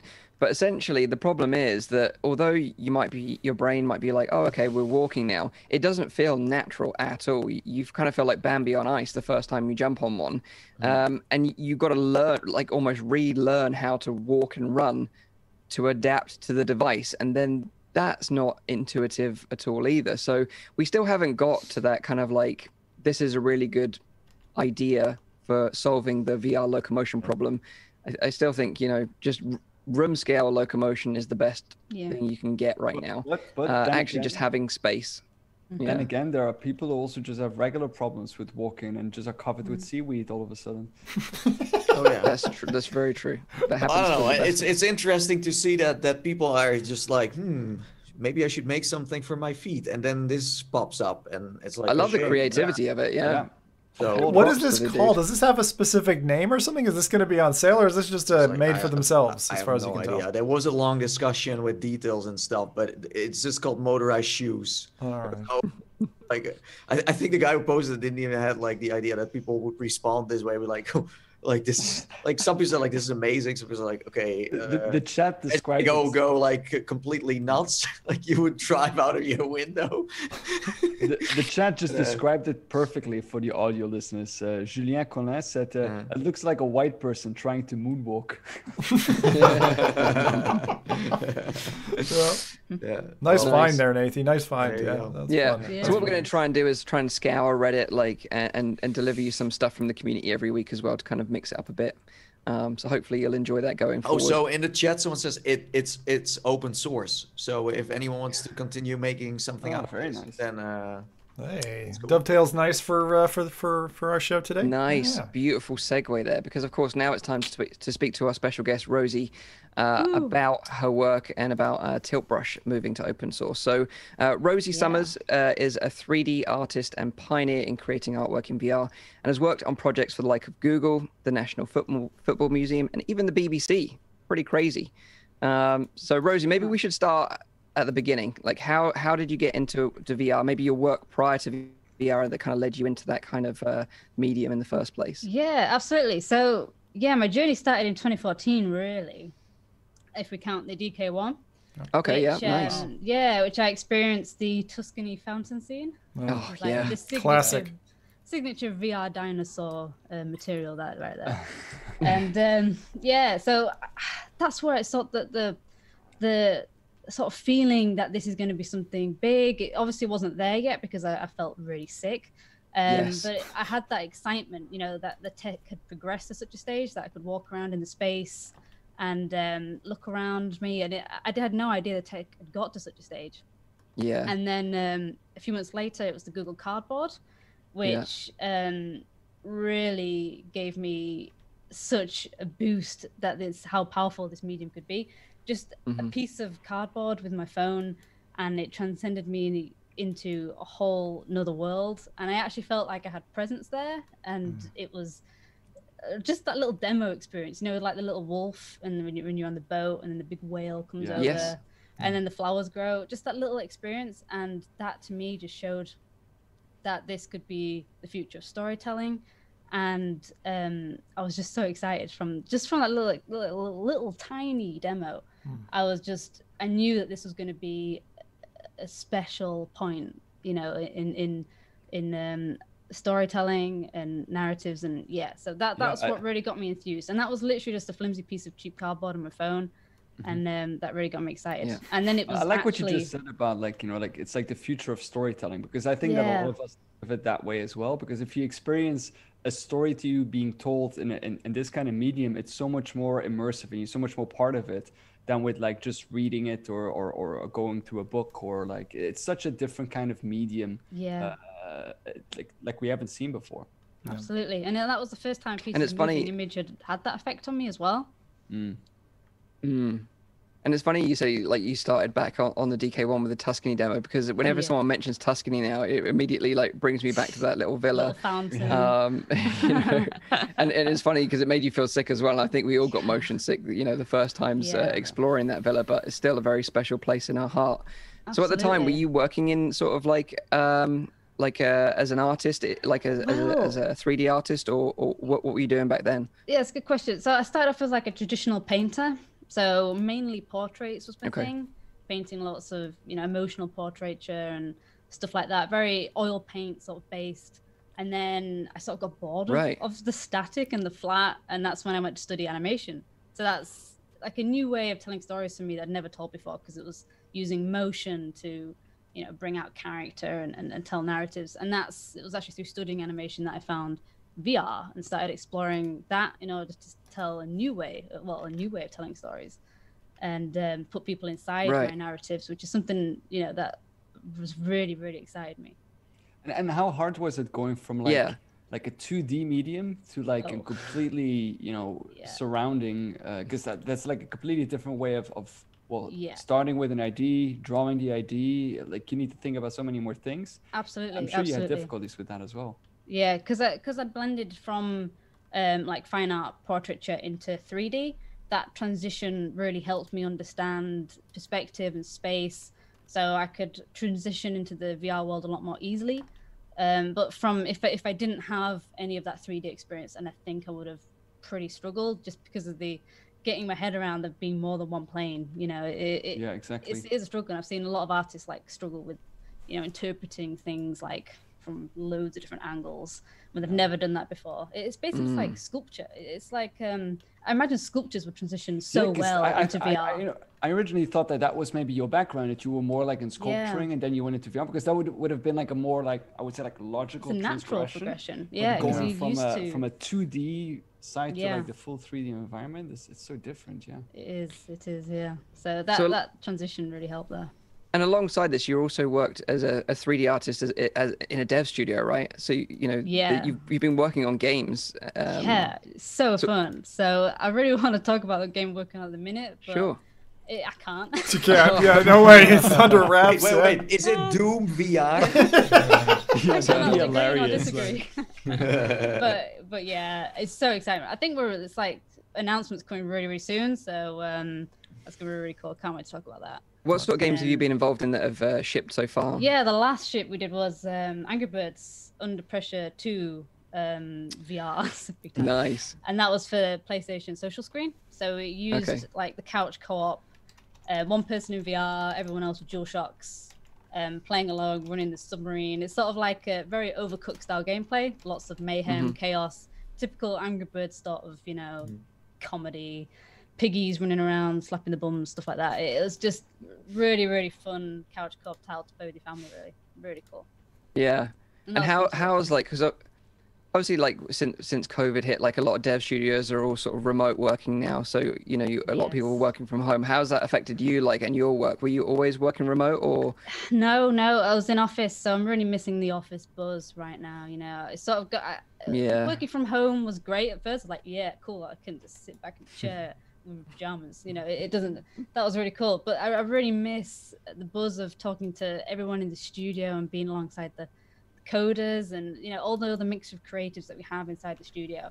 I really miss that, and that was really so inspiring every day, just coming into work and seeing everyone else working. You know, it was a really good buzz. So I do miss that now. The novelty has worn off working from home for sure. So I can't wait to get back into the office. I'm really curious, actually. Is there? I mean, I'm not very knee deep in the, not even knee deep in the art scene, but like in terms of this creative area, are there any tools, VR tools or otherwise, that you use to kind of stay connected? Like, I mean, are you able to create in a space together when you're working your dev job? Is there something that you use that isn't just, you know, Zoom calls and that, or is there anything, you know, better than that? Well, yeah, to be honest, at the minute, we did that quite a lot, like Rec Room and stuff like that. A few of us just getting together, having a mess around and stuff. We didn't use it professionally. But recently we've just switched to playing Among Us. Works surprisingly well. So that works surprisingly well. That's very accessible. You have so many platforms. Something easy to put on, and a lot of us had connectivity issues sometimes when we did stuff, and it's just like, because a lot of us have different headsets. We don't all have so we're having to use like different platforms and stuff, and sometimes we get, you know how it is. But yeah, we did use it a lot to start off with, but not so much at the minute. It's more Back fun to to murder traditional your calls boss for now to get like the work done. That's the thing. Just getting that work done really is became priority. Yeah. Nice. So going back to like the sort of artwork scene, like you know, for those that are not familiar with Rosie's art, it's kind of like it's art, but it's also a performance as well, right? Because a lot of this art stuff you do live in front of either like a crowd, or you record a video of it or whatever. How did that idea of like bringing the artwork and the performance of creating the artwork come together? You know? Yeah, it's a good question. So it was when you paint in VR. I'm sure you've noticed yourself that you just sort of start moving with the paint. It sort of naturally brings this performative element out of you, and because it's so organic, you know, you're painting in air, so that sort of flow means you can really play with that as well, and move your body. It sort of becomes like an interpretive dance routine as you're creating some paint. And It does. Yeah, that's what really drew me. That's what made me realize that, hang on a minute, this could be quite cool to actually do performances with and start painting. I do think that doesn't apply to everyone, because I can't imagine Mike No. trying to do a painting and like dancing in front of it. It would be the most Mike. beautiful stick man ever, and I'd Yeah. dance around. I think It'd be you amazing. need to have some real skills too. Did you also try to do it in combination with like music? Oh my god, I was going to say about that actually. One of the most fun, best performances I've ever done was with a DJ, and it was like a VJ session. So he was like jamming on the decks, and I'm Nice. like, yeah, in the headset. So it was like a harmonizing the two, and it meant that I timed myself with the beat drops as well. So if I knew that the beat was going to go, you're like, whoa, whoa, whoa, then I'd sort of think, right, I'll just get this brush and start doing some, dancing to it, and then I'd time myself perfectly with the music, and that was so exhilarating. All right, we got to stop right there, because how does someone watch that back? Is that possible? Is this recorded somewhere? How was Well, no, it was like on a stage. It was a performance. Loads of people, audience were there, and what I was doing in the headset was being projected on the wall behind me. Oh, right. So yeah, everyone could see and put two and two together. I was like Wow, painting that's this wall, awesome. and it would have been good to get some audio activity actually inside the headset as well, Yeah. which is something that I'm looking at for future events. But yeah, that was so cool. That seems The neat. first time I met Rosie was when she was at Google Space in London, and I just finished like a VR 180 video course there. Yeah. And you did this piece there where you were it was almost like a self-portrait, right, of you painting something in VR, but within VR.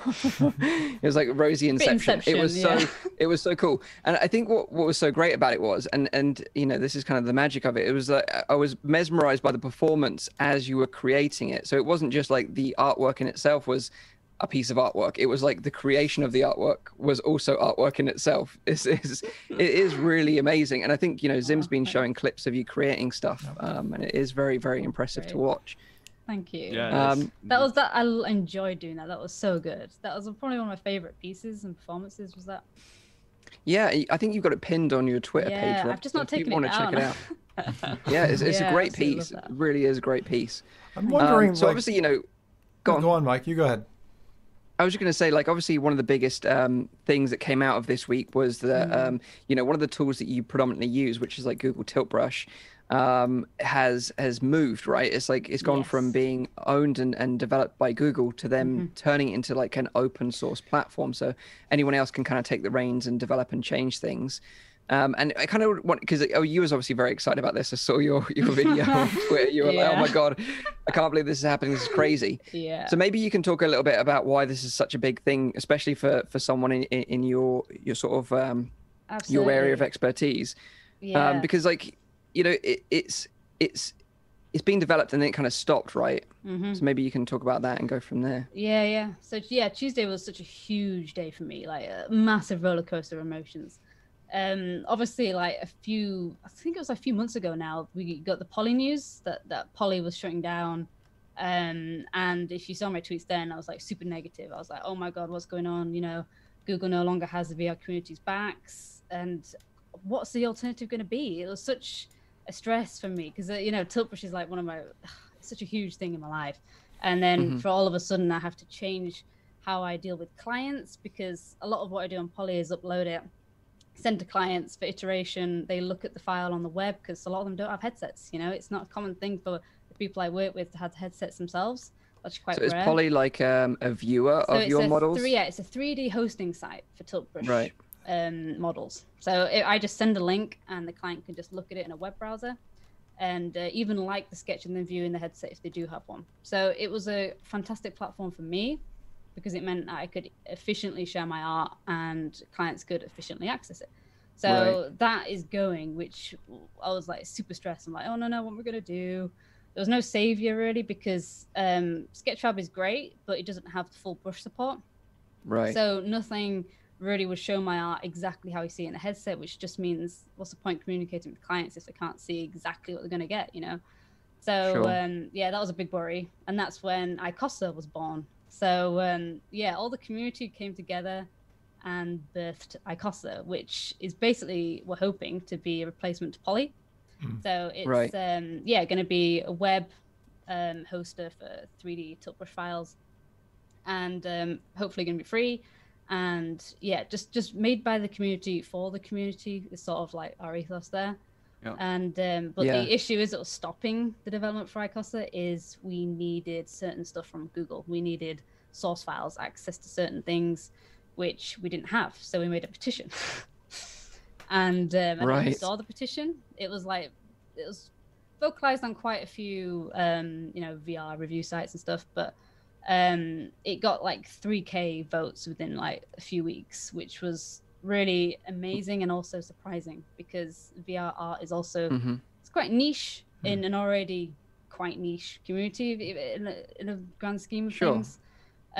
So we were very surprised at that, and but I was still sort of a bit worried about what Google's next move is going to be. You know, at any point they could just stop development and then not give us anything, so we could just be left like in limbo about what's the future of this platform that a lot of our livelihood depends on.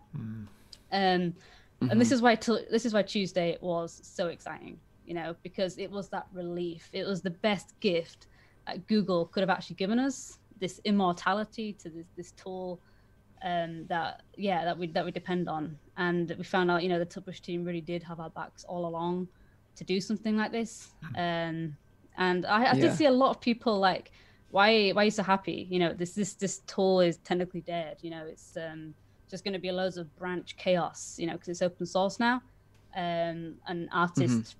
You know, there's lots of programmers which won't work for free. Where you're going to find all the magic programmers, stuff like that. But you know, we have every reason to be happy because we have faced lots of fear, lots of uncertainty about this tool which we love.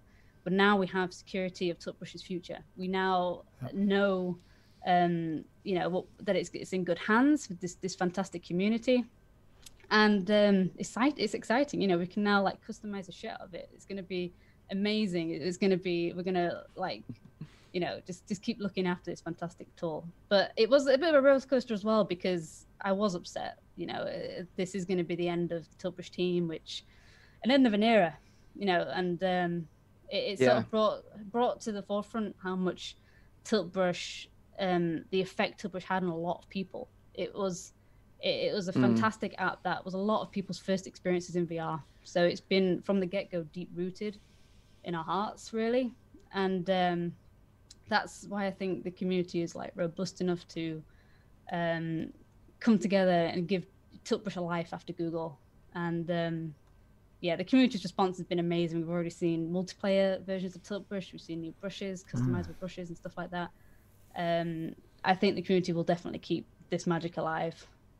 Absolutely. Yeah, and if you want to get That's involved, awesome. then yeah, the Discord is discord.icosa.gallery if you want to get involved and come help out. And how do you spell iCosa? Team. So ICOSA. iCosa.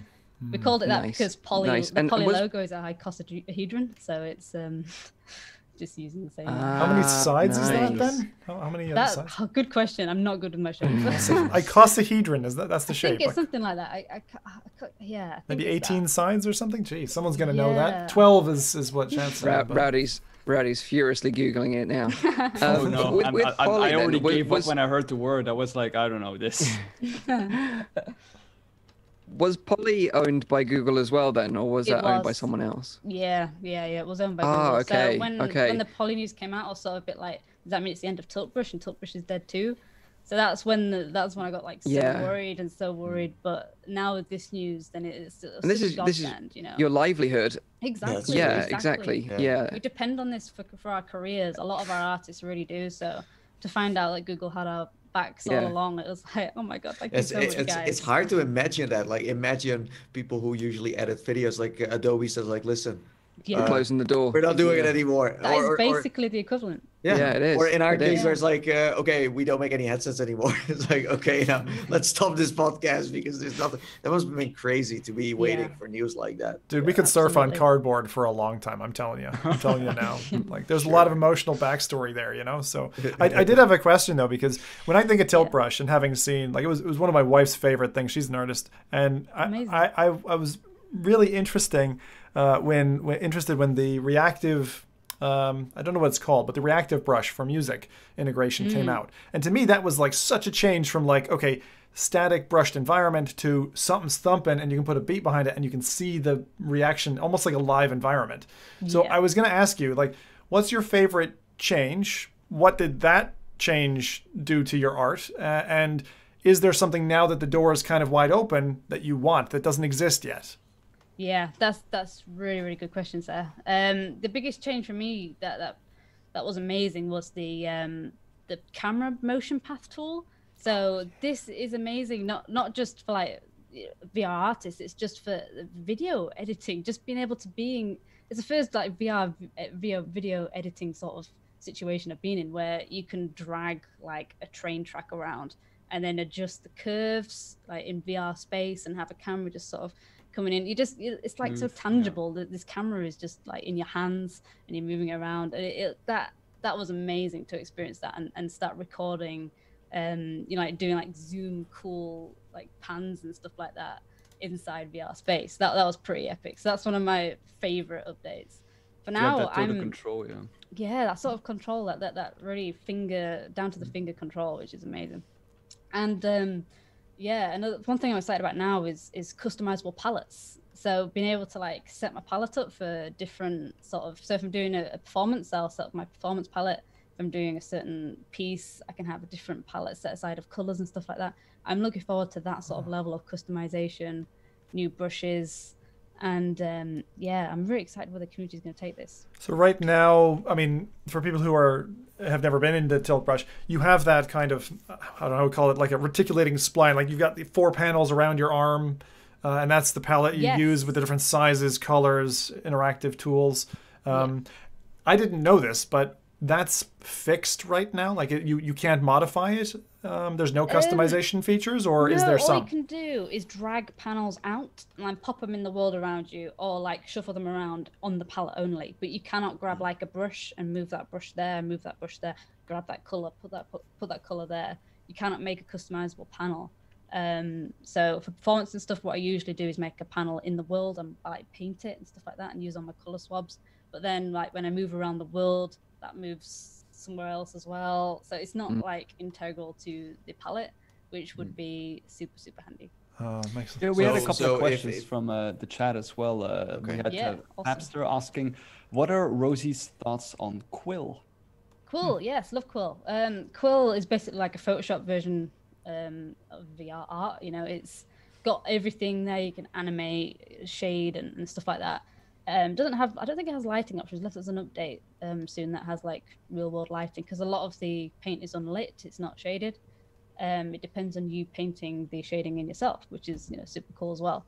Right. But yeah, one of the things that stops me using Quill as much as Tiltbrush is just how nice it is to work in. It's not that great. It's a little bit, like the UI is a bit blocky and stuff. And VR, what was so important for me with VR is being happy in the space that I'm in and getting good vibes from it and just having fun jamming in there. And I just don't feel like I'm having so much fun in Quill. It's like I'm just on Photoshop, which is it's never really that fun.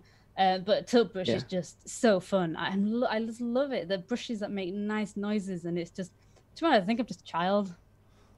That's what it comes down to.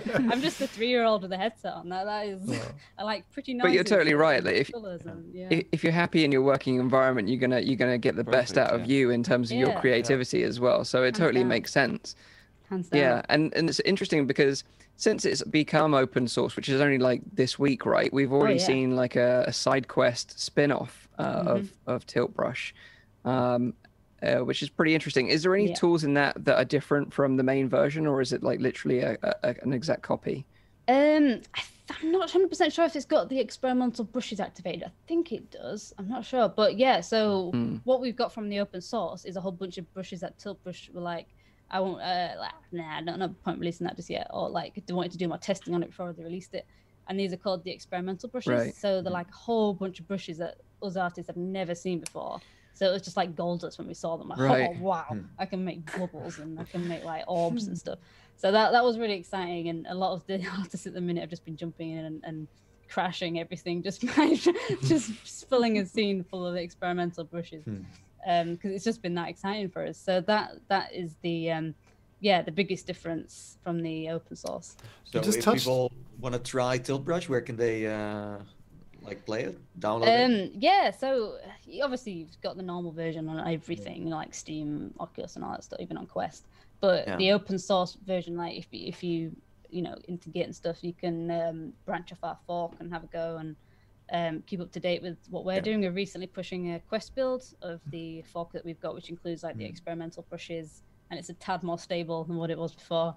But yeah, it's going to be a slow process of like iterations and iterations and iterations, just playing with what we can do to customize this. Yeah, cool. It's amazing that the community are going to be pushing it forward. You know, really is. Out of this, what are you most excited about for the future of this medium then? Yeah, well, mostly I'm excited about the community, what they're going to do with keeping it alive, the multiplayer aspect. That's something I'm really excited about. Is painting with people in Tilt Brush. That is something I've wanted for ages. That would make an amazing performance as well, right? Hell yeah, doing something together, because like there's plenty of other people in the space, isn't there? Like that you can collaborate with and do something really unique with. That would be really interesting as well. Yeah. So that's a good thing, a big thing that I'm looking forward to.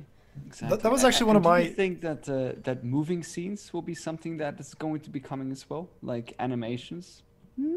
Yes. I'd love for animation to be in Tilt Brush. That'd be great, because I know Quill has like really advanced animation timeline, and editability is like really great in Quill. So it'd be great to get that level in Tilt Brush. Maybe now it's open source, we can have that. So I was wondering if the technical restraints were like, at the moment you have a certain amount that you can create. Is it? My understanding is it's not infinite. Like you can't create an infinite scene at the moment, or has that changed in the years since I've been back? You're right. It is. It gets to a certain level where your computer will just blow up, basically, because it is really expensive working in Tilt Brush. But the on Quest there's quite a low limit, given it being mobile. But on PC you can go pretty. I've never hit a barrier yet. I know some people that I know have hit the barrier where they've just been overloaded the scenes with like alpha planes and stuff like that, and that's just made it go whoop. But you know which brushes that are the most expensive, so you can work around it in that way as well. So that's what I tend to do a lot more often now, just so I don't hit that limit. But man, I very rarely, and I've made some big ass sketches, and I very rarely hit that limit. So I do wonder if you mentioned dabbling in Rec Room before with colleagues and stuff. Rec Room seems to be taking off like a rocket ship when it comes to creation. Have you ever considered doing something in that or have you created art in that and kind of sold art in that or anything like that? Yeah, the social side of VR is something that I want to get more into, definitely, and VR chat as well. There's so much customizability, I can't remember the word, that you can do there. That's really exciting. And I know a lot of artists are going into that now and doing like galleries and shows and stuff like that in VR chat. So I really want to get into more of that side of things. Just at the minute, I haven't, unfortunately, that much, just because I've been focusing on tons of other stuff. But I really do hope to very soon. Yeah, awesome. Cool. And if people want to check out some of your artwork, what's the best place to go? Because you got artwork pretty much all over the place. You've got an app on SideQuest. You're featured in the Museum of Realities, which is available on Steam. Where else can people check out your stuff? Yeah, so mainly Twitter is what I spend most of my time on at the minute, far too much. But yeah, YouTube, VR_Rosie is mainly where you'll find me across all the social media, like Instagram as well. Apart from that's going with the underscore on the end because awkward. And just any social media, just look for VR Rosie and you'll find me there. And are you open for hire at the moment in terms of like big projects? I've got loads of projects at the minute. I'm pretty busy, but definitely the next couple months things will be winding down. So yeah, get in touch.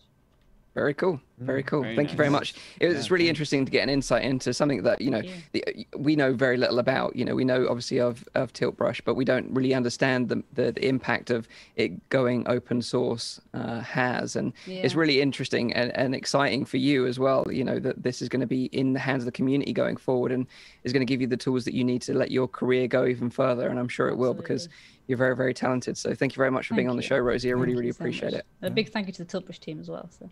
Yeah, absolutely. Thank So now let's hand it over to Zim then, because we've got some stuff to look forward to maybe next week. I don't even know what he's got up his sleeve this week, so I hope so. Let's find out. Not a good sign. This is always the case. I make you guys nervous. I know it's fine.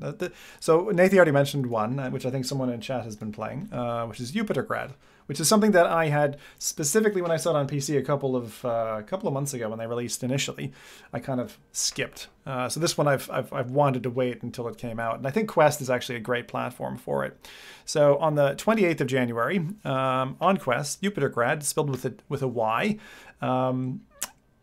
has landed for $15 and about £12. This is from Game Dust, and it's how do I describe this? A cosmonaut acrobatics elasticated plunger game, if you can imagine what that is. Think about cel-shaded Windlands in tubes in space, with some jamming, some jamming Russian beats behind it. That's Jupitergrad, I think, in a nutshell. So, high initiators. Sounds like a bit of a niche. It's a very niche game, and I think you're gonna want VR legs for this game. It's high inertia. It's an environmental puzzler.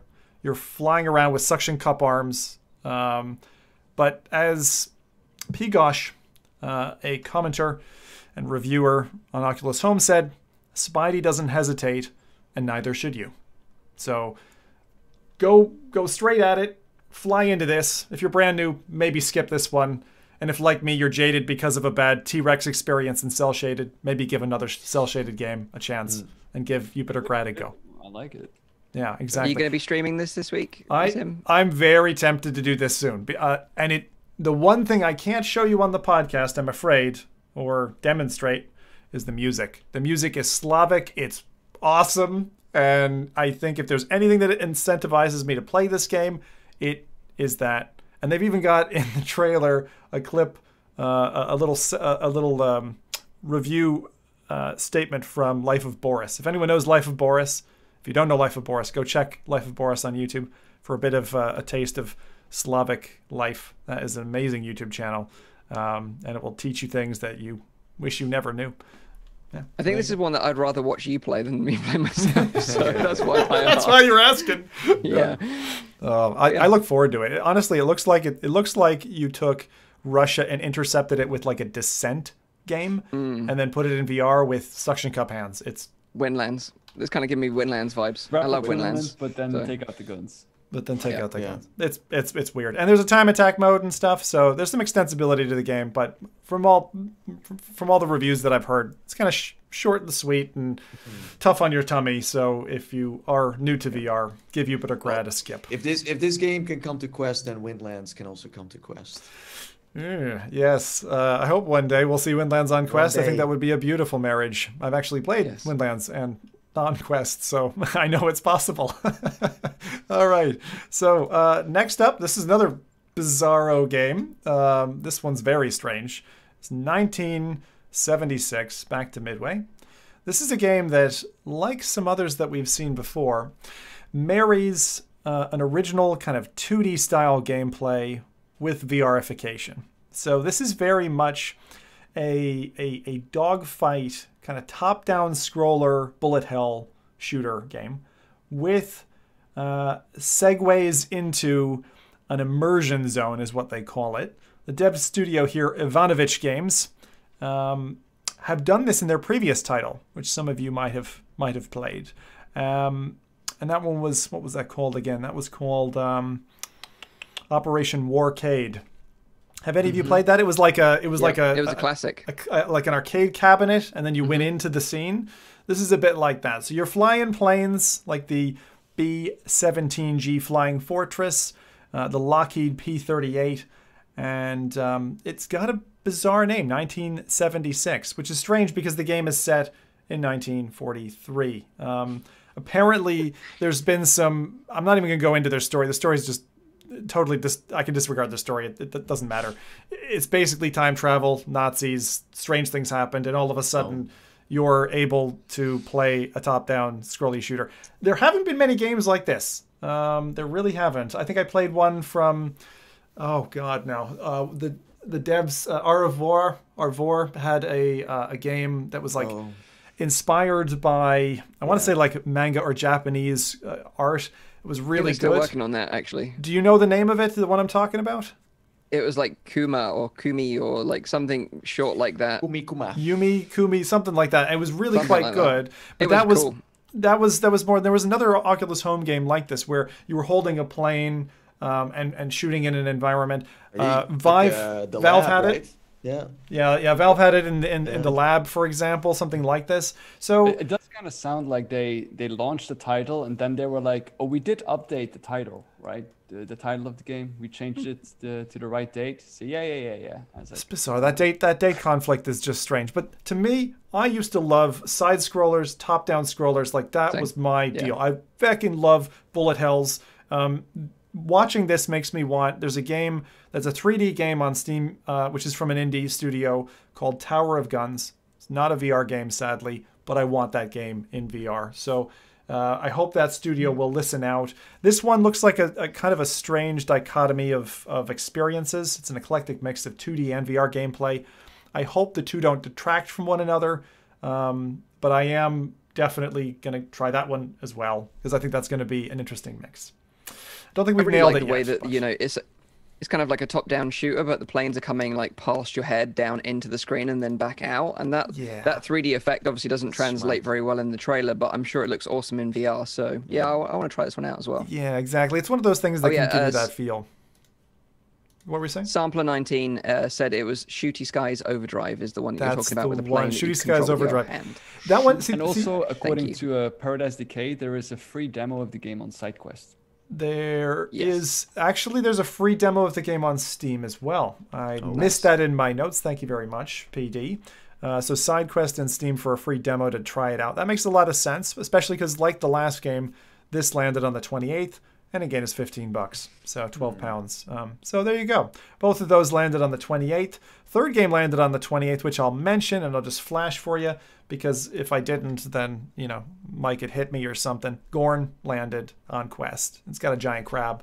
Go play it if you like violence, because, my God, that's the game for you if you like violence. Sorry, Rosie. Close the eyes. I'll be here just watering my Well, plants. I mean, you can paint with the blood in the game, so that's something. My God, Proudy. Yeah. And it is a performance as well in some way. A ballet of violence, yeah. Ballet of violence. Of blood and violence. I like it. I do like Gorn. I had a lot of fun with it this week, but it is Gorn. It is just what we know and love from 3 years ago. But it nothing's doesn't changed. feel dated in any way, or does it? It doesn't feel dated, but just like the original game, it's fun as hell, but it does get repetitive, and you kind of you're a bit done after a little while. But the boss fights are pretty epic, and unlocking all the weapons and having fun in the custom modes is fun as well. But just know that going in, and just be careful. We've reiterated many times. You don't have a Just be tether. careful. You don't have a tether. It's not going to send you in your play space. Don't punch a wall, right? Yeah. I mean, I'm just waiting for the newsreel to come in about people who punch a wall. There's two other little tidbits I'll just mention. So Population 1, we didn't talk about it, but some of us have played it, has a 9v9 war mode that has been dropped, and a night map version of the course. The ice is now gone, thank God. But I'm sorry, it's not all hymns and prayers. They've replaced the ice with just shite all over the place. So the plains now, where they were nice, clean, green grass plains, they just turned the ice into dirt. I don't know, maybe it was easy for them not to push an update or something. It's fucking weird. And the 9v9 is also a little bit of a disappointment because initially I thought, hey, we can get 9 of our friends together. You can't. It's still a maximum of 3 players you can glue together. You join a game, and then you're in a crazy-ass voice lobby with 9 people all talking over each other, which doesn't work that well. And then you end up in some kind of a stomping match, 9 versus 9. So you have different squads, but you can hear each other. Yeah. So you basically are a single glued together squad of 9, but you can, in the friend system, only arrange you and 2 other buddies to get together to Groups of queue up threes. for a 9v9, Yeah, okay. and then you get added. So it's But the basically point- 3 groups of 3 glued together. The voice thing is all so it's like playing All Battlefield open. with squads, and it's like you can hear every squad that is playing. I have, yeah. To be honest, I'm Okay. happy though that you can hear everyone and you can communicate with everyone rather than Okay. just your squad, because I think it's a lot faster paced. Actually, that was one thing I was really surprised about with the war mode, that it's your team versus another team, and that's it. But communication between all the teammates is key to survival, because like if you get straggaways that are like running off in the distance, they're going to get wiped out. And then if you're up against like a team of 9 and you're a team of 6, then you are pretty screwed unless you're good. There are. So Unless you're I good, am yeah, happy that Mike. there is cross voice chat. I think it's a Well, fun. like me, I think what they should do for That- that, if I was to tweak it, I would start with probably everyone by default muted, that it wasn't in your team. So what I mean is that you have to kind of enable and open, because when you start in, it's just 9 people talking over each other, and I agree with you that the coordination is necessary. And I don't know if there's a bet, like if you turn everyone off, you're going to have problems communicating, or it's going to be cumbersome. You have everyone on, Yep. it's difficult because you've got 2 people who just want to talk to each other and they're flooding the voice comms. 9 players in an open voice chat is not. That's not a very. But I find it a easy very thing. strange push, because I mean I was expecting them to go more for the solo or the smaller squads, maybe like 2 people in a squad. It's but weird. Instead they go a direction that There, yeah, I don't know. I'm just strange. waiting There's for only one thing I'll 21 to say. 21. if you're playing music whilst playing Population 1, there is a special place in hell for you, my friend. Well, that's in every You can't VR do game. that. Like there are people doing it in every game. It's so annoying. Or But people that's exactly- echoing around. That's exactly the problem that I had, because you either had Yeah. noisy participants who weren't in VR, but you could hear secondary people in the room with them, or like a television was on, Yeah. or something like that. So Or the heavy yeah. breathers, like yeah, so mouth it's such a dice roll. But look, it's weird. Go try it out. The night map is pretty cool. It's nicely lit. It's not as dark as I was expecting it to be. It's just kind of like a gray shaded version of the map with some lighting.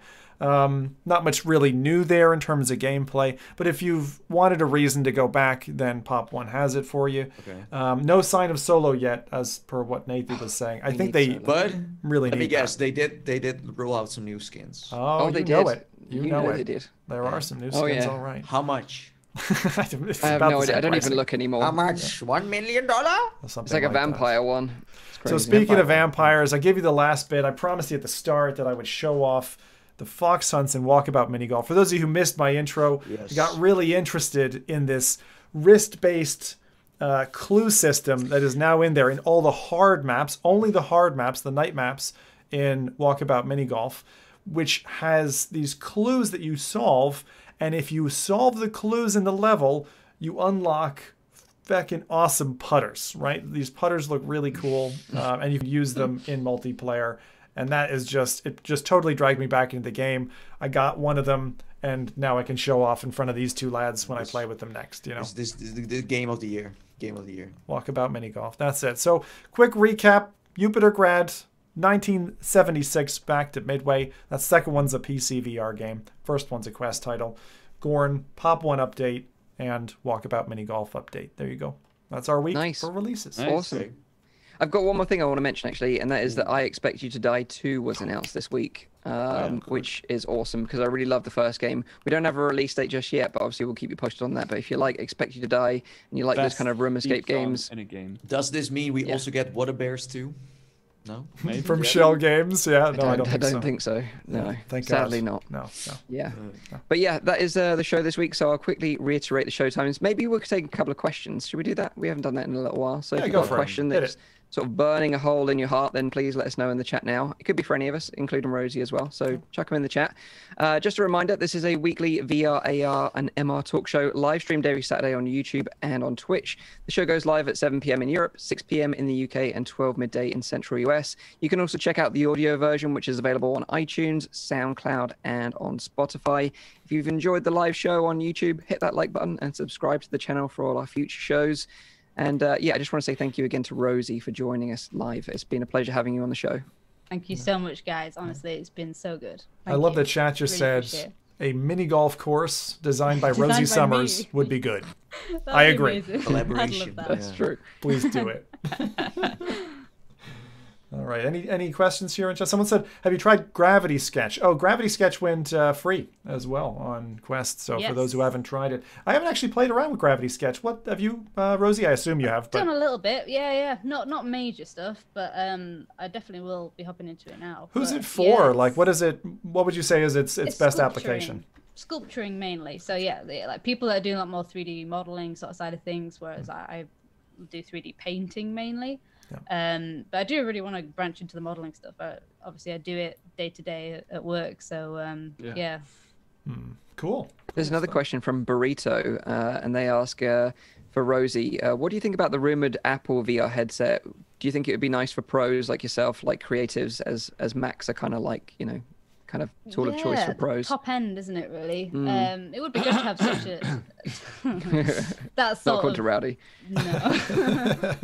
Yeah, I mean, I'm interested in where this will take the Apple ecosystem as well. Like the options of leading with Macs and stuff. I don't know, but yeah, it's interesting. I don't really have an opinion just yet. I want to hear more info. I'm itching to hear a lot more about what it's going to be. What is it? Yeah, I'm guessing more AR based, given the whole LiDAR sort of. Quite possibly, yeah.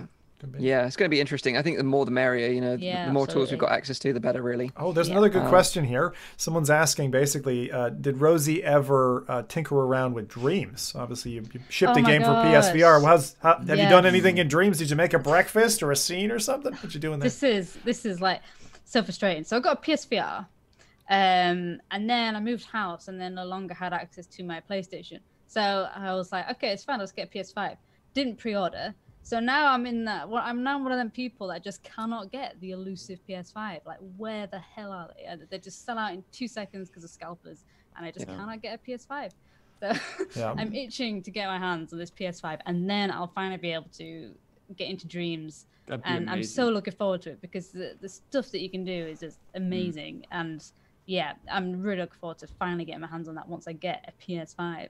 All right. Have you ordered your adapter yet? Your camera adapter? I've got the adapter. Yeah, I've got everything apart from the PS5. Yeah. I've even got a space to put it. I've even cleared out a whole place just to put the massive thing, and I don't have it. In Dreams, you can play Nathan's favorite VR game. Oh yeah. Siren Head VR. Nice. Just what I wanted. Yeah. It's a hint of sarcasm that I heard there. Any other questions? Let's see. This is a question for Nathan. This is a random question. Obviously, someone knows you're a Rocket League aficionado. Yeah, okay. Do you have a favorite Rocket League pro? What? What do you mean? What? A pro? I suppose a player, like a pro player. A pro player. That's what I would. Do you aspire to be look up to?